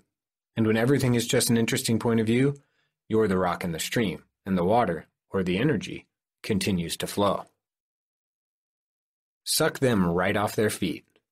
When I first started teaching, I used to say, when people are pushing energy at you, you have to be able to pull energy from them so hard that they quit. One day I thought, I hate salesmen, especially when they call it dinner time. I wonder what would happen if I pulled energy from them. At 6 o'clock, every evening, the phone would start to ring, and it was always a salesman, and they were always trying to sell me something. I decided to change things. One evening, the phone rang, and I said, okay, this is a salesman. I know it's a salesman. I picked up the phone and said, hello. And yes, it was a salesman. He started in his spiel, and I started pulling energy from him. I said, that's really cool. I've been looking for these. Can you send me 2 of them? He said, yes, sir. Can I have your credit card number? I said, sure, no problem. And I was pulling energy from him like mad. He took the credit card number and he said, are you sure you want this, sir? I said, absolutely. This is exactly what I've been looking for. I could feel him thinking, this does not compute, does not compute, does not compute. He hung up. Not 5 minutes later, I got a call, Mr. Douglas, this is so-and-so's supervisor. I was sucking energy like crazy, pulling energy through every pore of my body and being. He asked, did you order this? I said, yes, sir, I did, and I'm really happy it's coming. He said, thank you very much, Mr. Douglas. People who are doing sales need a barrier. I never got the item, and I never got billed for it. Why? Because people who are doing sales need a barrier. They know you've got a barrier, and if they can knock it down, they've got a sale. But if you don't put up a barrier, and you pull energy from them, they think something's wrong. You're crazy. You're a liar. Or you've got somebody else's credit card. Something's very wrong if you don't have a barrier up, and you're not doing resistance and reaction. I can see salesmen coming to my front door through the window of my house, and when I see them, I start sucking energy from them because I know they're going to try and break down my barriers. The walkway up to the house is flat cement, but because I'm pulling energy, They almost fall down before they get to the door. When I open the door, I say, "Hi, how are you?" And I pull energy. They say, "Hi, I'm selling this, and it's no good, and you really don't want it." I keep pulling energy, and they say, "Never mind, bye." They have no idea why they said those things to me. A car salesman will say, "I have this really great truck, and it's really drivable." When you pull energy, he'll say, "And the transmission is about to go out, and it's really not worth this kind of money. I can't believe I said that." They do it all the time. You've just got to suck energy like crazy when they're pushing energy at you. If you pull massively from somebody who's pushing energy at you, they'll tell you all the reasons why you shouldn't buy their product. It also works with religious people who come to your door. If you allow them to come in and you just pull energy from them like crazy, they'll go away. Religious people would come to my house and I'd know who they were and I'd open the door and I'd pull energy like crazy and I'd say, "Hi, how are you?" And they'd go, "Hi, we're here on behalf of God," or whatever. I'd say, "Cool, I'd be glad to listen to everything you've got to say. Would you mind if I channel for you?" Speed of light, they were out of there, and my house was put on the list of houses to avoid. They never came back again. How do you pull energy? How do you pull energy? You just ask the energy to pull. Somebody recently told me how it worked with a policeman. She got pulled over for speeding, and she sucked energy. Instead of giving her a ticket, the policeman said, "Don't do it again." You can use this in all kinds of places. As long as you suck energy from somebody, they can't do their aggressive behavior. Aggression stops when you pull energy. One of the things you can do to practice this is to go into a coffee shop, some place where there are lots of people. Just stand on the side of the door and pull energy from every person in the place until they all turn around and look at you. You just ask the energy to pull. "Okay, I'm going to pull energy from everybody in this place until they all turn around and look at me."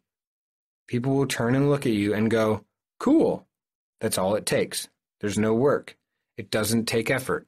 It's easy. How do you get money that is owed to you? Sometimes people ask me, "How do I get money that is owed to me?" If somebody owes you money, the thing to do is to pull energy from them through every pore of your body and being until you feel your heart open up. When that occurs, you've connected with them. Then you let a little trickle go back to them. Keep doing this every day, 24 hours a day. They won't be able to get you off their mind until they pay you back. Do this without being vested in the outcome. Decide that you're going to maintain this connection to them and you're going to keep letting the flow of energy come towards you until the money you are owed comes with the flow. How does it work? When somebody owes you money, they put up a barrier. If you pull energy from them and let a little trickle go back, they can't stop thinking about you. The more they think about you, the more guilty they feel. The more guilty they feel, the more likely they are to pay you. It works! Are you trying to collect money from someone who has died? Do the same thing. He'll come to you in another body and give you some kind of money, and you'll wonder, why is this guy giving me this money? He went out and got a new body, and he's back. You are an unlimited being, right? Do you think it's only one lifetime that counts? Have you ever had the experience of somebody coming in and spending a lot of money on you or buying something from you or giving you a job or a big sum of money and you had no idea why they were doing it? They had no real connection to you, and they came and gave you a big sum of money you didn't really earn. They dropped off the money and went out of your life. If that's happened to you, it's because that person owed you money from another lifetime. That's the end of Chapter 4. Chapter 5. Gifting and Receiving. Learning to receive is the greatest thing you can do. We've worked with lots of people regarding their money issues. We've worked with people who had $10 in their pocket and people who had 10 million. The interesting thing is they all had the same issue, and it has nothing to do with money at all. It has to do with what they're willing to receive. Learning to receive is the greatest thing you can do. The limitation of money, the limitation of sex, the limitation of relationship, the limitation of anything at all in your life is based on what you're unwilling to receive. What are you unwilling to receive that creates the limitation of what you can have? Judgment limits your capacity to receive. Whenever you go into judgment about anything, whether it is a positive judgment or a negative judgment or any degree of judgment, you cut off your capacity to receive beyond that judgment. Every judgment you make stops you from receiving anything that doesn't match it. So even a positive judgment like, this person is perfect, keeps you from seeing when they're not perfect. If you decide you have married the perfect woman, are you able to see when she's not perfect? Can you see when she's cheating on you? No. You are not able to receive the full reality of that person. Whatever we are unable to receive is based on our judgments. Do you need to live in judgment? No. In fact, you need to live without judgment. If you live in a place of no judgment, you can receive the entirety of the world. You can have everything you've always wanted. When you have no judgment, there isn't anything you can't receive. I worked with a man who had a men's clothing store in a gay section of town. He was having trouble with his business, and he asked me to help him sort out the problem. We examined everything, and it all looked pretty good. And I was thinking, what's keeping him from being successful? I said, so tell me about your customers. He said, oh, they're pretty nice, except for those guys. I said, those guys? Who are those guys? He said, oh, you know, the swishy queens that come in. I hate it when they come in and hit on me. I said, your shop is in the gay area of town, correct? He said, yes. I said, you know what? You've made a mistake here because you will not receive your customers' energy. They're not going to give you any money if you are not willing to have their energy. He said, what do you mean? I said, you have to be willing to receive their energy if you would have their money. You have to learn to banter and flirt with them. He said, I could never do that. I don't want to have sex with a man. I said, I didn't say you have to have sex with them. I said I had to flirt with them. You'll flirt with a woman, won't you? He said, when my wife's not around. I said, then just flirt with a man. It doesn't mean you have to copulate with him. It just means you're unwilling to receive the energy he's giving you, and then you can have his money. So he learned to enjoy his customers and to banter and flirt with them. He learned to have a good time with them, and he started making lots of money. He had a judgment about receiving the energy of his customers, which created a limitation on what he could receive financially. The same is true for you. What you are unwilling to receive energetically becomes a limitation of what you can create money from.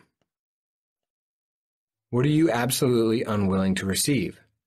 We're going to ask you a question, and we'd like you to write down the first thing that pops in your head, or say it out loud, especially if it makes absolutely no sense to you.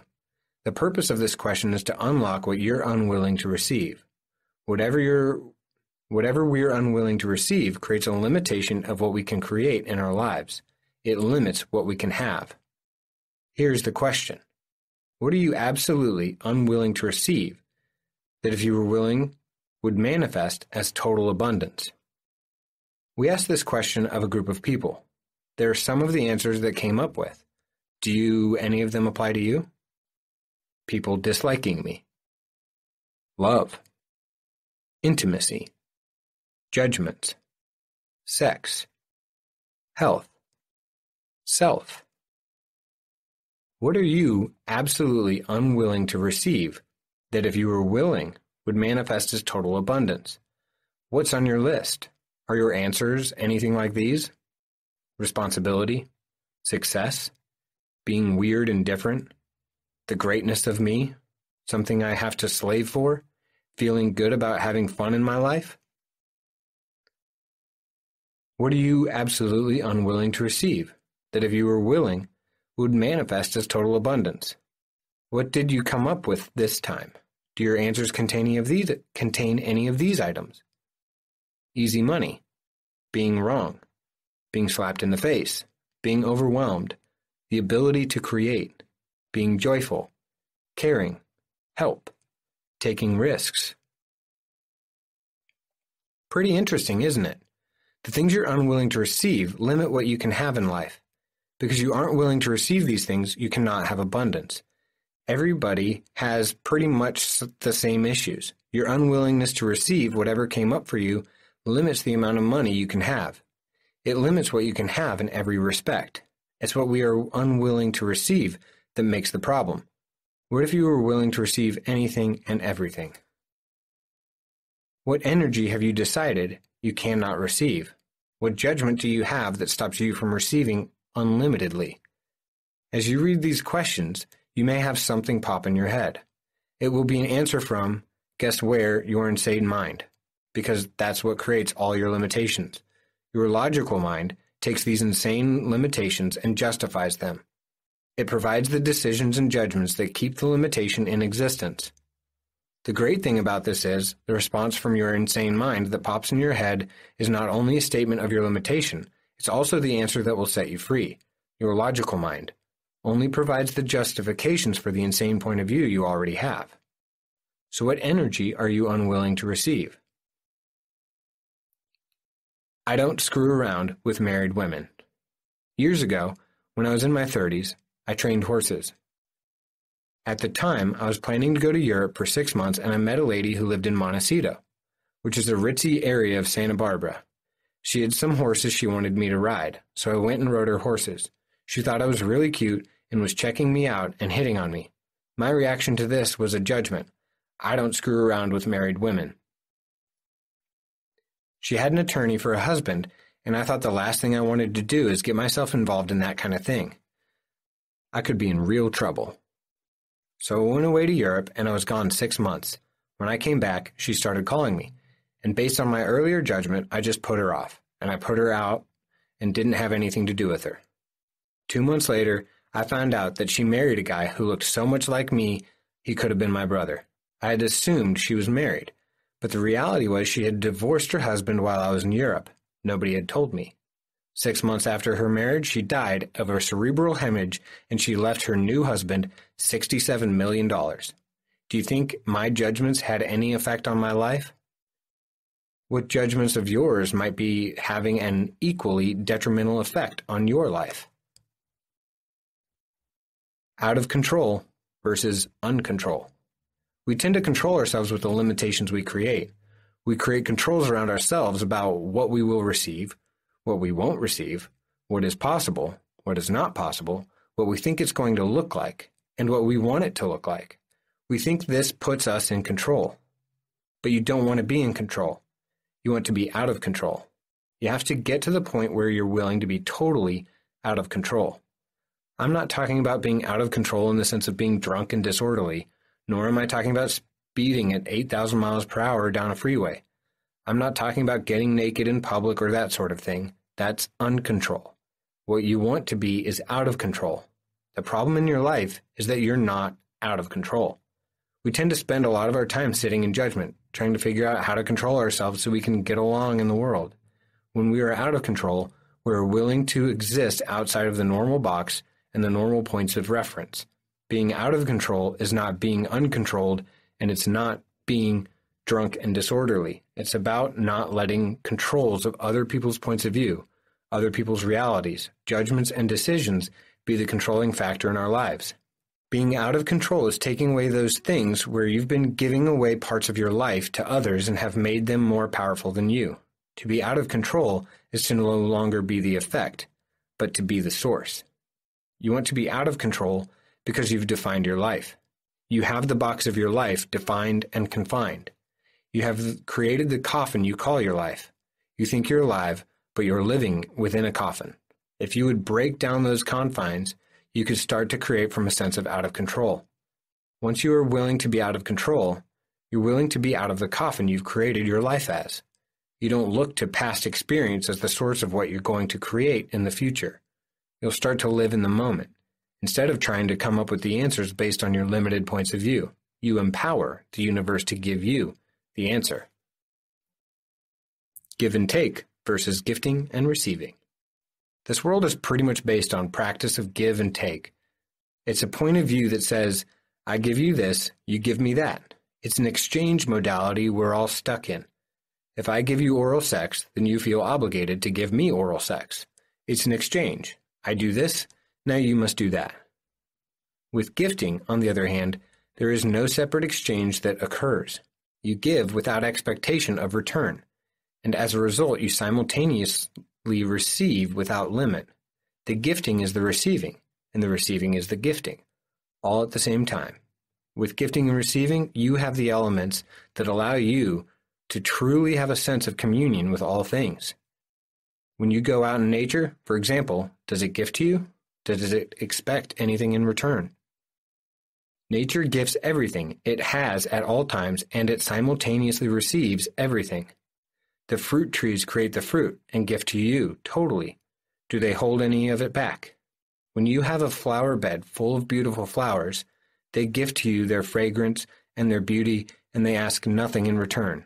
What they receive from you is the energy you give them and the gratitude you have for their beauty. Rather than gifting and receiving, most of us live in a world of give and take. We say, I'm going to give you this, but I expect something in return. We give a gift with the idea we're going to get something back. How many times when you're given something do you know the giver expects you to do, give, contribute, or function in some way for them? Most of the time? That's right. If I give you this, then you must give me that. It's give and take. When you live in the give and take world, you eliminate gifting. This is a terrible mistake, because when you gift somebody truly gift to them, you simultaneously receive abundantly, beyond anything you can imagine. If you truly gift without expectation, then you receive abundantly in all respects. But for the most part, on this planet, we give only when we are obligated to do so. What we have at work is the give and take reality of exchange, not abundance. What would it be like in your world if you had generosity of spirit, and that allowed you to give without ever expecting anything in return? Wouldn't that be wonderful? Why don't you allow that to come into your life? Maybe it's because you don't expect people to receive what you give them, and they don't. People who cannot receive. People who cannot receive what you give return your gift to you with a couple of daggers attached. They have to show you how much they didn't like it because they were unable to receive it in the first place. A woman told me about her father.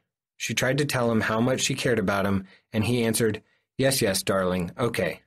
He couldn't receive it. When you try to give somebody who can't receive what you're saying or what you're gifting, they will always negate it. Why is that? They don't believe that it's okay to receive. People who give too much. Some people give and give and give, thinking others will be happy with them for giving so much. Is this gifting? No, because it's expecting a return. Does it work? Does the other person get happy with them? No. Usually they say, "Oh, I'll take more of that and more of that. And what else do you have? I'll take that too." Have you ever done the give too much routine? Do you give your children too much? Are they grateful for what you give them? With my kids, it seems the more I give them, the more they take. Children, as my friend Mary says, will take your last breath and never say thank you. They expect you to give them all the time, and they always take from you. They don't see that there needs to be an honoring of the gift. They don't consider what you give them to be a gift. They think whatever you give is due to them. Whenever you're giving to somebody who feels entitled to receive, or who thinks you should give because they've got the money or because you can, it's not very clean. There will be no real joy in your giving or in the receipt of it. If you have a friend who doesn't have enough, you might try to give to him in order to help him. And then pretty soon you might find you're giving to him all the time, and there's no end to it. This is what happens when you're on the give and take program. Is it possible in doing all this giving that you believe you really shouldn't receive? Is it possible that you feel you must always give, but never receive? Some people give in order to make others feel less than. We know a woman who is giving hugely expensive gifts to people all the time.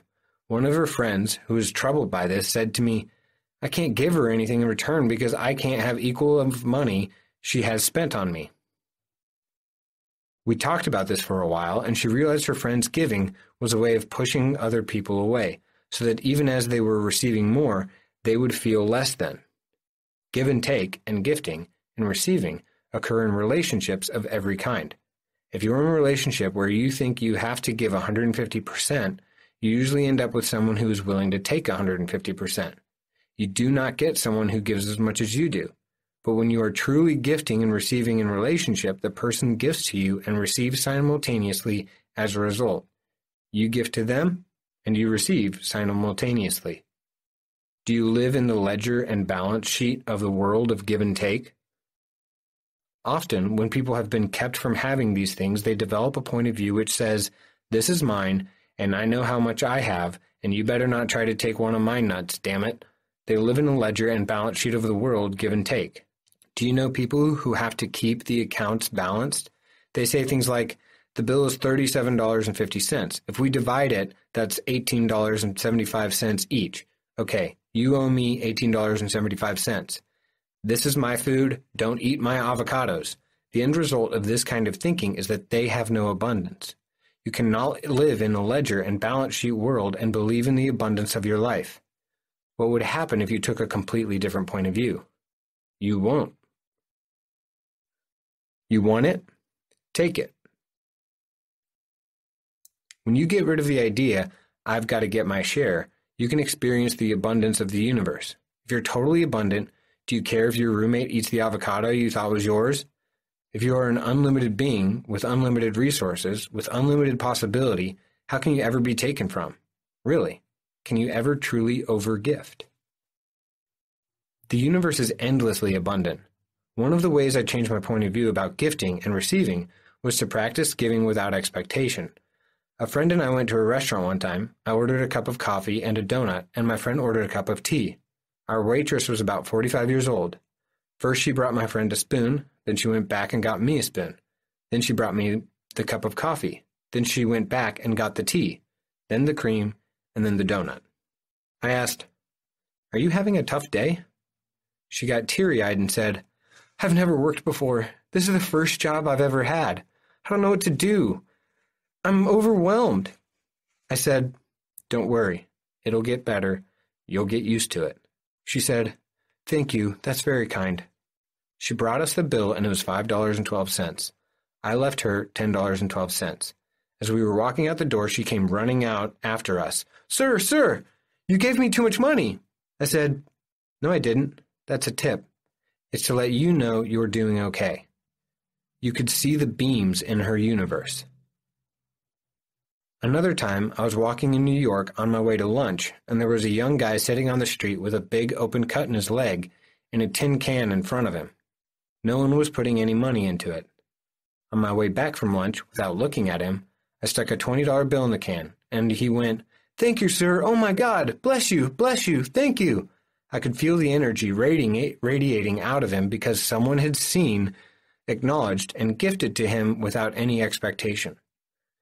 Not a quarter, not a nickel, not, "Okay, you're a little bum," but enough that he could actually afford a good meal.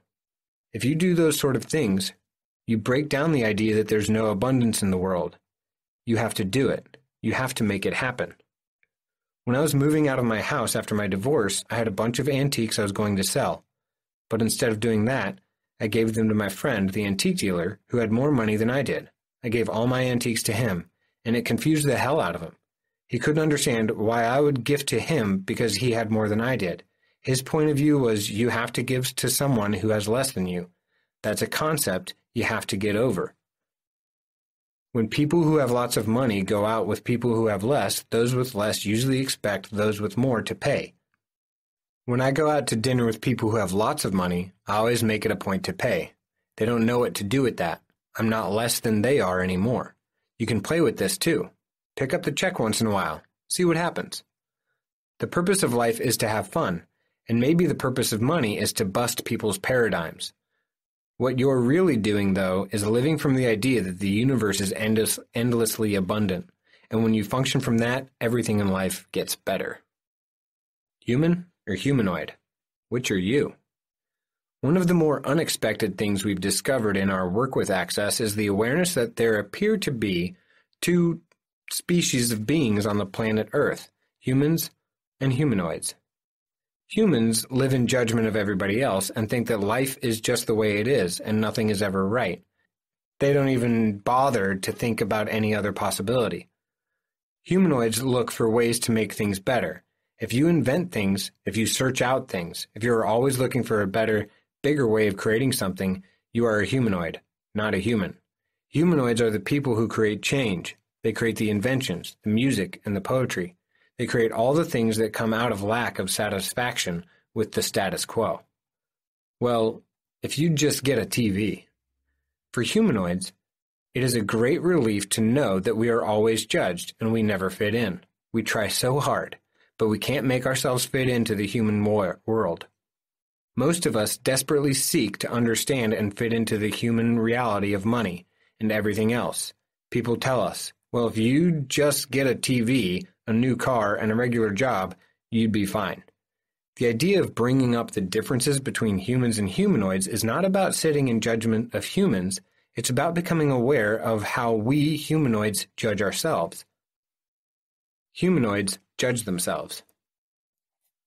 One of the most important things to know about humanoids is they sit in judgment of themselves. Humanoids think there's something wrong with themselves because they're not like everyone else around them. They ask themselves, what's wrong with me that I can't get it right? Why can't I be like this other person? Why can't I be satisfied with less? What's wrong with me?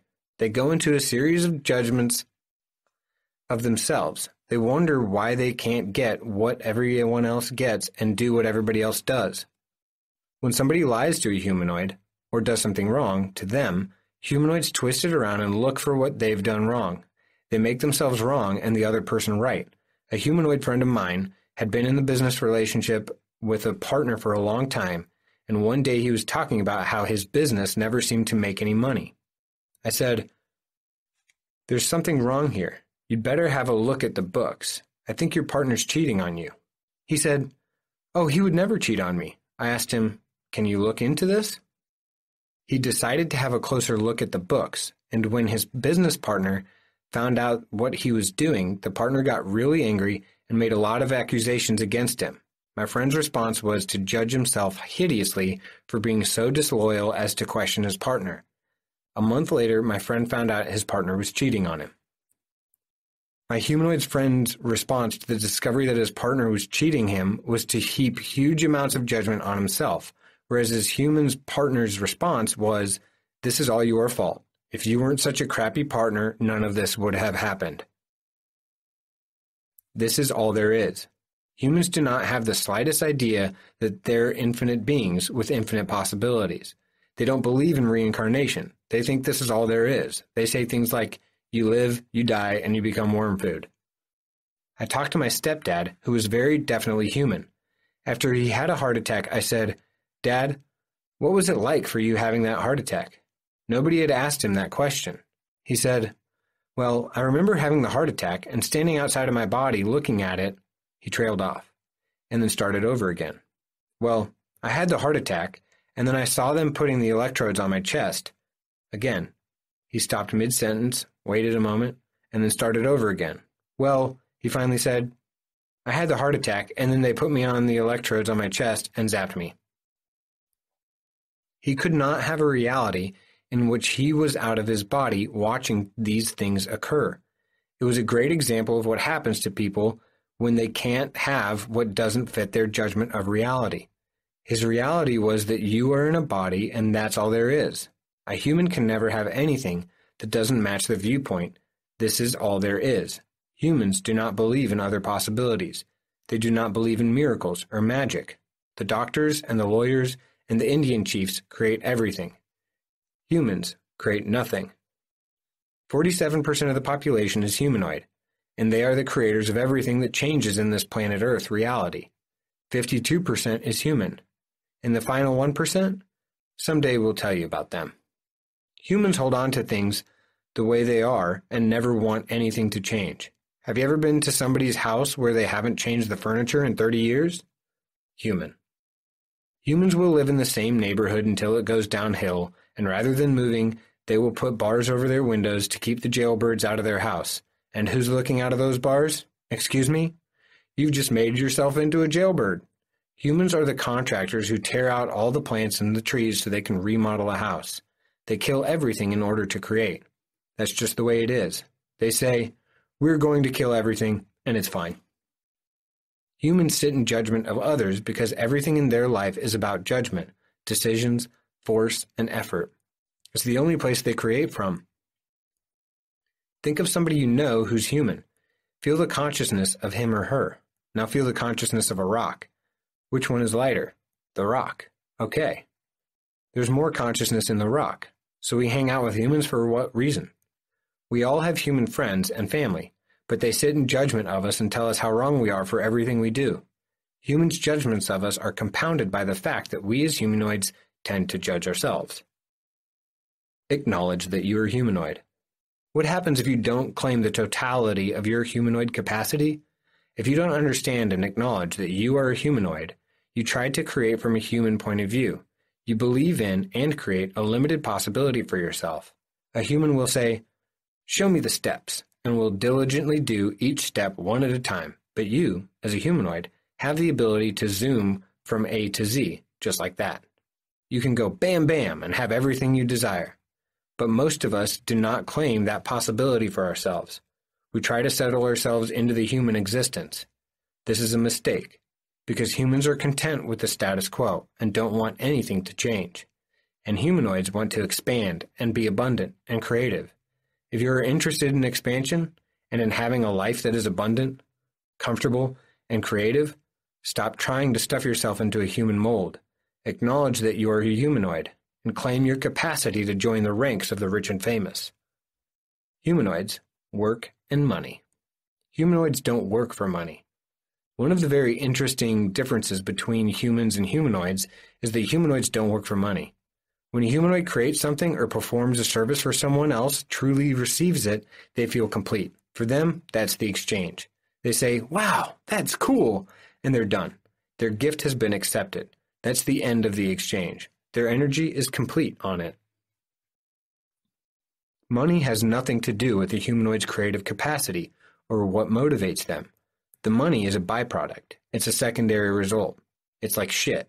Most humanoids would prefer not to deal with money and not put attention on it because it has nothing to do with their creative capacity. For them, the work or the creation was the fun part.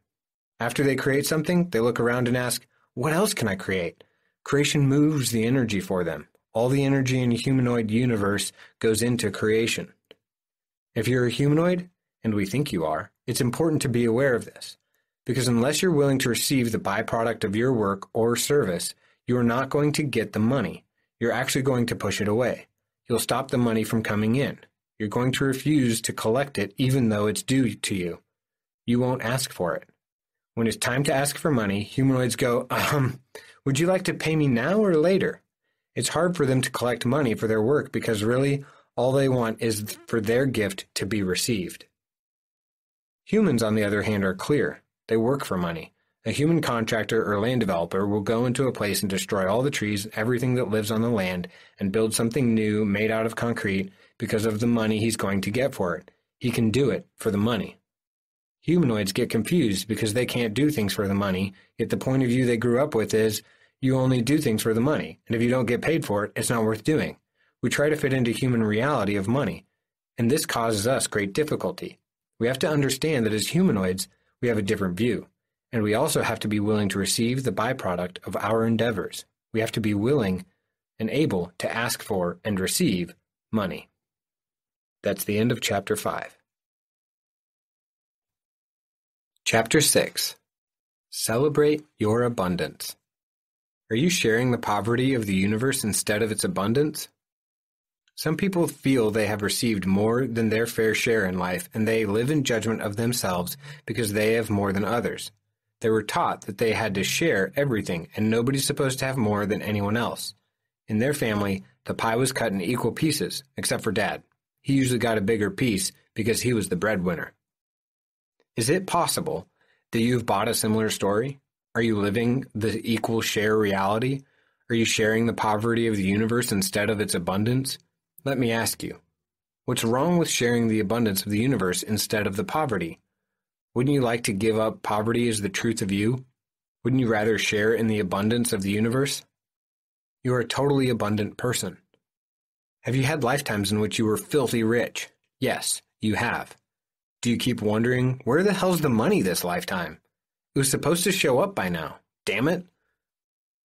Have you had lifetimes in which you were totally broke? You bet. How many lifetimes did you only just survive? And are you continuing to merely survive? Are you willing to give up merely surviving as a point of view? Get the feeling you've had of, oh my God, I'm barely surviving. Make it infinite. bigger than the universe. What happens to it? Does it get more substantial, or does it go away? It goes away, which means it's a lie. You, as an infinite being, cannot merely survive. You are totally abundant. This universe, even on planet Earth, is an incredibly abundant place. The only reason there is a bare patch anywhere is because humans have been stupid enough to take everything away from it. Nature will fill every square inch with something. When you go to the desert, is it empty? No. Even in the desert, there is life everywhere. There are plants, bugs, and critters of all kinds. Every square inch is covered with something. How can you live as not abundant? You do it by buying into the idea that there's scarcity. You adopt the point of view that there is no abundance because you aren't able to figure out where it's going to come from. You don't see that abundance is actually all around you. We think, oh, in the future, I'll have money, or in the past, I used to have money. But we don't see that we are totally abundant now. Are you embracing the idea that money can be here right now? Close your eyes right now and see money coming at you. Is it coming from the back or the front, from the right or the left, or from the up or the down? If you see money coming from in front of you, the idea is that you're going to have it in the future. But when does the future arrive? Never. You're always looking for money out in front of you. You are like the donkey with the carrot in front of his face.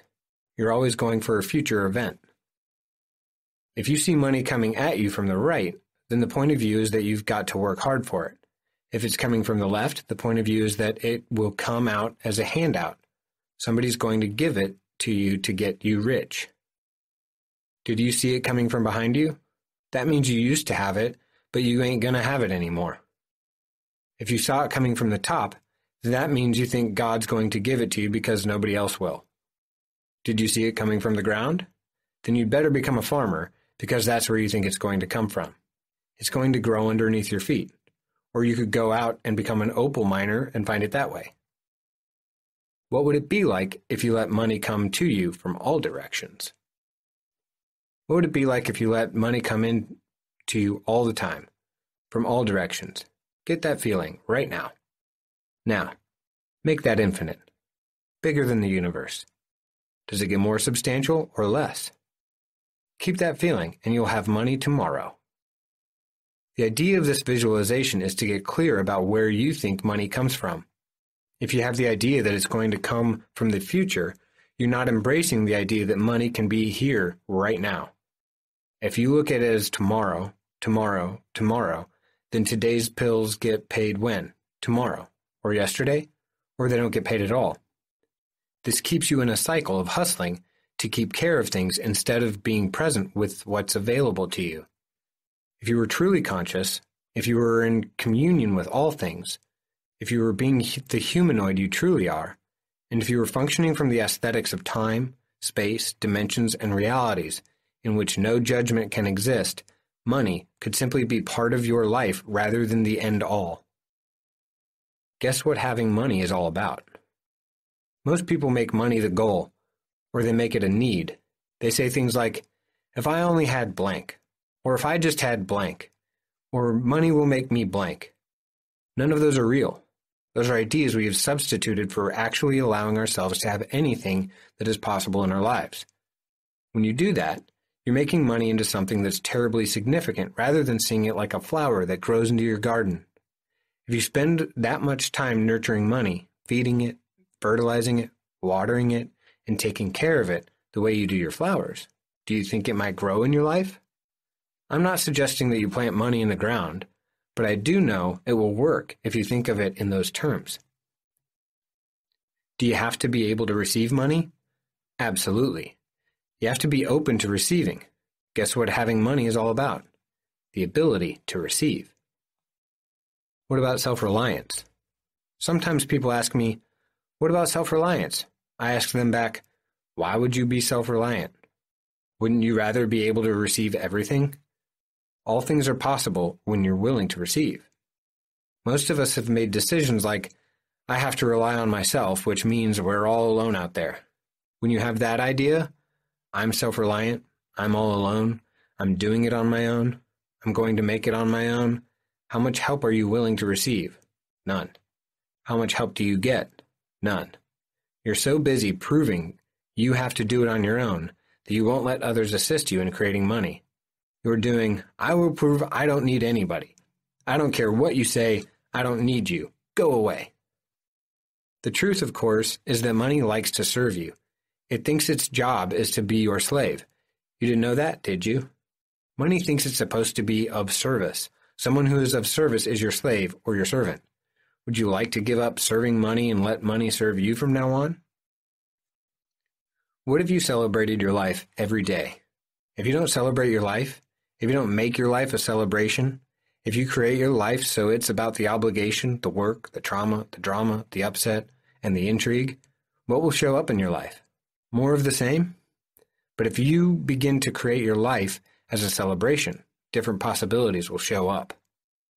When my ex-wife and I got divorced, I moved out of her house and I took very little with me. I left with one set of china out of 5, one set of sterling silver flatware of 5, one frying pan, one spatula, one spoon, and the carving set that I had belonged to my father. I took a set of old dishes, the ones that my ex-wife didn't like, that had chips in all of them, a couple of funky old glasses that nobody wanted, and a couple of coffee mugs that were uglier than sin. That was the sum total of my kitchenware. Those were the things I moved into my new place. I put the good china away for the celebrations and the dinner parties I would give someday. I'm sure I was going to do service for 16 on my tiny round table, right? And I put all the ugly old stuff I had brought into my kitchen cupboard. Then one day I looked at it and I said, wait a minute. I'm saving this stuff for a celebration and I'm living like a pauper? Whose life am I living anyway? Mine? I want my life to be a celebration. I got out all the good china and I said, if I break a cereal bowl in the morning, when I eat my breakfast, it will cost me $38 to replace it. But who cares? My plates, if I break them, cost $16 a piece. So what? I'll use the Georgian silver flatware. My spoons cost $360 a piece. I'm worth it. I went out and bought crystal glasses to drink out of. No more of those thick old glasses that wouldn't break if you threw them on the floor. I wanted something that when I knocked it over by accident, it went crash. Life needs to be a celebration. If you aren't celebrating your life, you're not living. Life should be an orgasmic experience every day. You shouldn't live with what you've got to put up with, what you've got to do, and what's left over. Are you going to spend your life as a package of leftovers, or are you going to create yourself as a celebration? I have champagne. Not cheap shit, but good champagne. At least 5 bottles in my refrigerator at all times. Sometimes I have champagne and pie for dinner just because I can. If you make your life a celebration, if you look for the joy of life instead of the doldrums, you'll create a whole different reality. Isn't that what you really would like to have? Today ought to be the best day of your life. When I went to my brother-in-law's 40th birthday, all the men were in the living room talking about how the best time of their lives were when they were 18 and in high school. They had cool cars and were jocks. All the women were in the kitchen talking about the best time of their lives were when their babies were born. When it was my turn to talk, they asked me, when was the best time of your life? I said, today. And if it isn't, I'm blowing my effing brains out. I was not very popular after that. Today ought to be the best day of your life. If today isn't the best day of your life, why the hell are you alive? Just for today, my life will be a celebration. Remind yourself every day to make your life a celebration. Look for the joy. Every morning say, just for today, my life will be a celebration. And watch for the new possibilities that will show up. Ask for the greatness of your life. Ask and ye shall receive is one of the truths in the Bible. So what are you going to ask for? The greatness of you? If you ask for the greatness of you to show up, then all kinds of other things will come along with it. Ask for the greatness of your life. Ask for the joy and the celebration of your life. Don't ask for the money, because the money doesn't have anything to do with the greatness of your life. You do. If you ask for the greatness of your life, if you ask for the greatness of who you are, and if you ask for life to be a celebration, then you're going to have infinite possibilities. If you only ask for money, nothing's going to show up because money is not the energy. Money is only the vehicle you use to get there. Ask for the greatness of you. If you have the courage to ask, you can receive. When all is said and done, what do you really have? Recently, some Gulf Coast hurricane survivors were being interviewed on television. The interviewer asked the guy whose home had been destroyed, "How do you feel about the hurricane?" And the man said, "Well, I moved down here to the Gulf and I brought my all worldly possessions, all my family photos, everything I thought was valuable to me, and now all I have is a slab. Everything I own blew away in the wind. But you know what? I still have me." The same thing happened after a big earthquake in California. An interviewer on television asked a guy, "How do you feel about the earthquake?" And the man said, "My wife and I are in the bedroom on the 3rd floor of our condo. I was sound asleep. I had no clothes on. All of a sudden, there was a big shake, and suddenly I was on the ground. I didn't know where anything was. And there next to me were a pair of shorts, so I put them on. My wife found her robe lying next to her. The only other thing we managed to find was a picture of my wife when we got married. We had no idea where our clothes were. We have no idea where anything is. We can't find a thing. But you know what? We still have each other." When all is said and done, what do you really have? You. You're the starting point for your life. You're the starting point for creation of your money, your wealth, your power, and everything else. Regardless of what the disaster is, regardless of what goes away or is lost, you will always have you.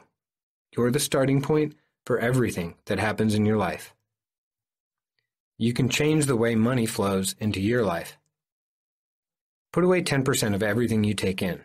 Tithe to the church of you. Carry lots of money in your pocket, but don't spend it. Ask yourself the perceive, know, be, and receive question for several days or several weeks until you start to see a change. It's a great technique for becoming aware of what's limiting you. Perceive, know, be, receive. What I refuse, dare not, must never, and must also perceive, know, be, and receive that will allow me total clarity and ease with blank. Or use the simplified version. What must I perceive, know, be, and receive that will allow me to blank? Do not judge yourself. Understand that you are humanoid. That gives you an unfair advantage over the rest of the world. Take it. Does your life reflect that? Do you have lots of money? You will. When you start judging you, ask, is this mine? 98% of your thoughts, feelings, and emotions do not belong to you. You are way more psychic than you give yourself credit for. When you start to ask yourself, is this mine? You become very clear about the fact that you have no thoughts. You're essentially an airhead. Live your life in 10-second increments. If you do not live in 10-second increments, you are not living in choice. If you are constantly creating in 10-second increments, you cannot make a mistake. Because for 10 seconds, you can make a stupid and insane choice, and 10 seconds later, you can change it. Use energy flows. If you're trying to get connected to somebody, or if you would like them to pay you the money they owe, pull energy from them through every pore of your body into your being and let a little trickle go back to them so they can't get you off their mind. They'll have no peace. It will drive them crazy until they pay you. Start paying attention to what you're creating. Does it make you happy? If things keep showing up a certain way, there's something about them that you love. If life keeps showing up with no money, no friends, and no something else, it's because there's something about that which you love to create. Once you acknowledge, okay, I must love it, I don't know why, but okay, I love it, things can begin to change. Live in the question. A question empowers. An answer disempowers. If what you're getting in life is not what you'd like to have, notice that you are truly asking for and what you're getting. How do you change that? Ask a different question. When you ask a question, the universe will do everything it can to give you the answer. It's not, oh my God, my life sucks. It's, what are the infinite possibilities of something different showing up in my life? When money shows up in your life, ask, how does it get any better than this? When a bill shows up in your life, how does it get any better than this? Maybe you'll find out it was a mistake. Keep asking, how does it get any better than this? Whether it's good or bad, and the universe will do whatever it can to make it better. Say, all of life comes to me with ease, joy, and glory. It's our mantra in Access. All of life comes to me with ease, joy, and glory. It's not an affirmation, because it's not about only having the positive. It includes the good, the bad, and the ugly. We'll take it, all, with ease, joy, and glory. None of it has to be painful, suffering, and gory, even though that's the way most of us live our lives. You can have fun instead. What if the purpose of life was merely to have fun? All of life comes to me with ease, joy, and glory. Say it 10 times in the morning and 10 times in the evening, and it will change your life. Put it on your bathroom mirror. Tell your mate the reason it's there is because you have to remember it. It will change your mate's life as well, just because he or she looks at it. Make a decision for yourself that no matter what it takes, you're not going to buy into the old point of view. You're not going to continue to live a diminished life. Create every day of your life as a celebration. Every morning say, just for today, my life will be a celebration, and watch for the new possibilities that will show up. That's the end of Chapter 6. About the authors. Gary M. Douglas. The illustrious best-selling author and international speaker, Gary Douglas, pioneered a set of transformational life-changing tools and processes known as Access Consciousness over 20 years ago. These cutting-edge tools have transformed the lives of thousands of people all over the world. In fact, his work has spread to 176 countries worldwide. Simple and so effective, the tools facilitate people of all ages and backgrounds to help remove limitations holding them back from a full life. Gary was born in Midwest USA and raised in San Diego, California. Although he came from a normal, middle-class family, he was fascinated from an early age with the human psyche, and this interest grew into a desire to assist people to know what they know, and expand into more awareness, joy, and abundance. These pragmatic tools he has developed are not only being used by celebrities, corporates, and teachers, but also by health professionals, psychologists, chiropractors, naturopaths, to improve the health and well-being of their clients. Prior to creating Access Consciousness, Gary Douglas was a successful realtor in Santa Barbara, California, and also completed a psychology degree. Although he attained material wealth and was regarded as successful, his life began to lack meaning, and so he began his search to find a new way forward that would create change in the world and in people's lives. Gary is the author of 8 books, including the best-selling novel, The Place. He describes the inspiration behind the writing. I wanted to explore the possibilities for how life could be, to allow people to know there actually is no necessity to live with the aging, insanity, stupidity, intrigue, violence, craziness, trauma, and drama we live with, as though we have no choice. The Place is about people knowing what all things are possible. Choice is the source of creation. What if our choices can be changed in an instant? What if we could make choice more real than decisions and stuck points of view we buy as real? Gary has an incredible level of awareness and care for all living things. I would like people to be more aware and more conscious and to realize we need to be stewards of the earth, not users and abusers of the earth. If we start to see the possibilities of what we have available to us, instead of trying to create our piece of the pie, we could create a different world. A vibrant 70-year-old grandfather, who is almost ageless, with a very different view on life, Gary believes we are here to express our uniqueness and experience the ease and joy of living. He continues to inspire others, teaching across the world and making a massive contribution to the planet. He openly proclaims that for him, life is just beginning. Gary also has a wide range of personal and other business interests. These include a passion for antiques, riding spirited stallions and breeding Costarricense de Peso horses, and an eco-retreat in Costa Rica, set to open in 2019. To find out more, please visit GaryMDouglas.com. Dr. Dane here. Dr. Dane here is an international speaker, author, and facilitator of advanced access consciousness workshops worldwide. His unique and transforming points of view on bodies, money, future, sex, and relationships transcend everything currently being taught. Dr. Here invites and inspires people to create greater consciousness awareness from total allowance, caring, humor, and deep inner knowing. Dr. Here started work as a network chiropractor back in 2000 in California, USA. He came across Access Consciousness at a point in his life when he was deeply unhappy and even planning suicide. When none of the other modalities and techniques Dr. Here had been studying were giving him lasting results or change, Access Consciousness changed everything for him, and his life began to expand and grow with more ease and speed than even he could have imagined possible. Dr. Here now travels the world facilitating classes and has developed a unique energy process for change for individuals and groups called the energetic synthesis of being.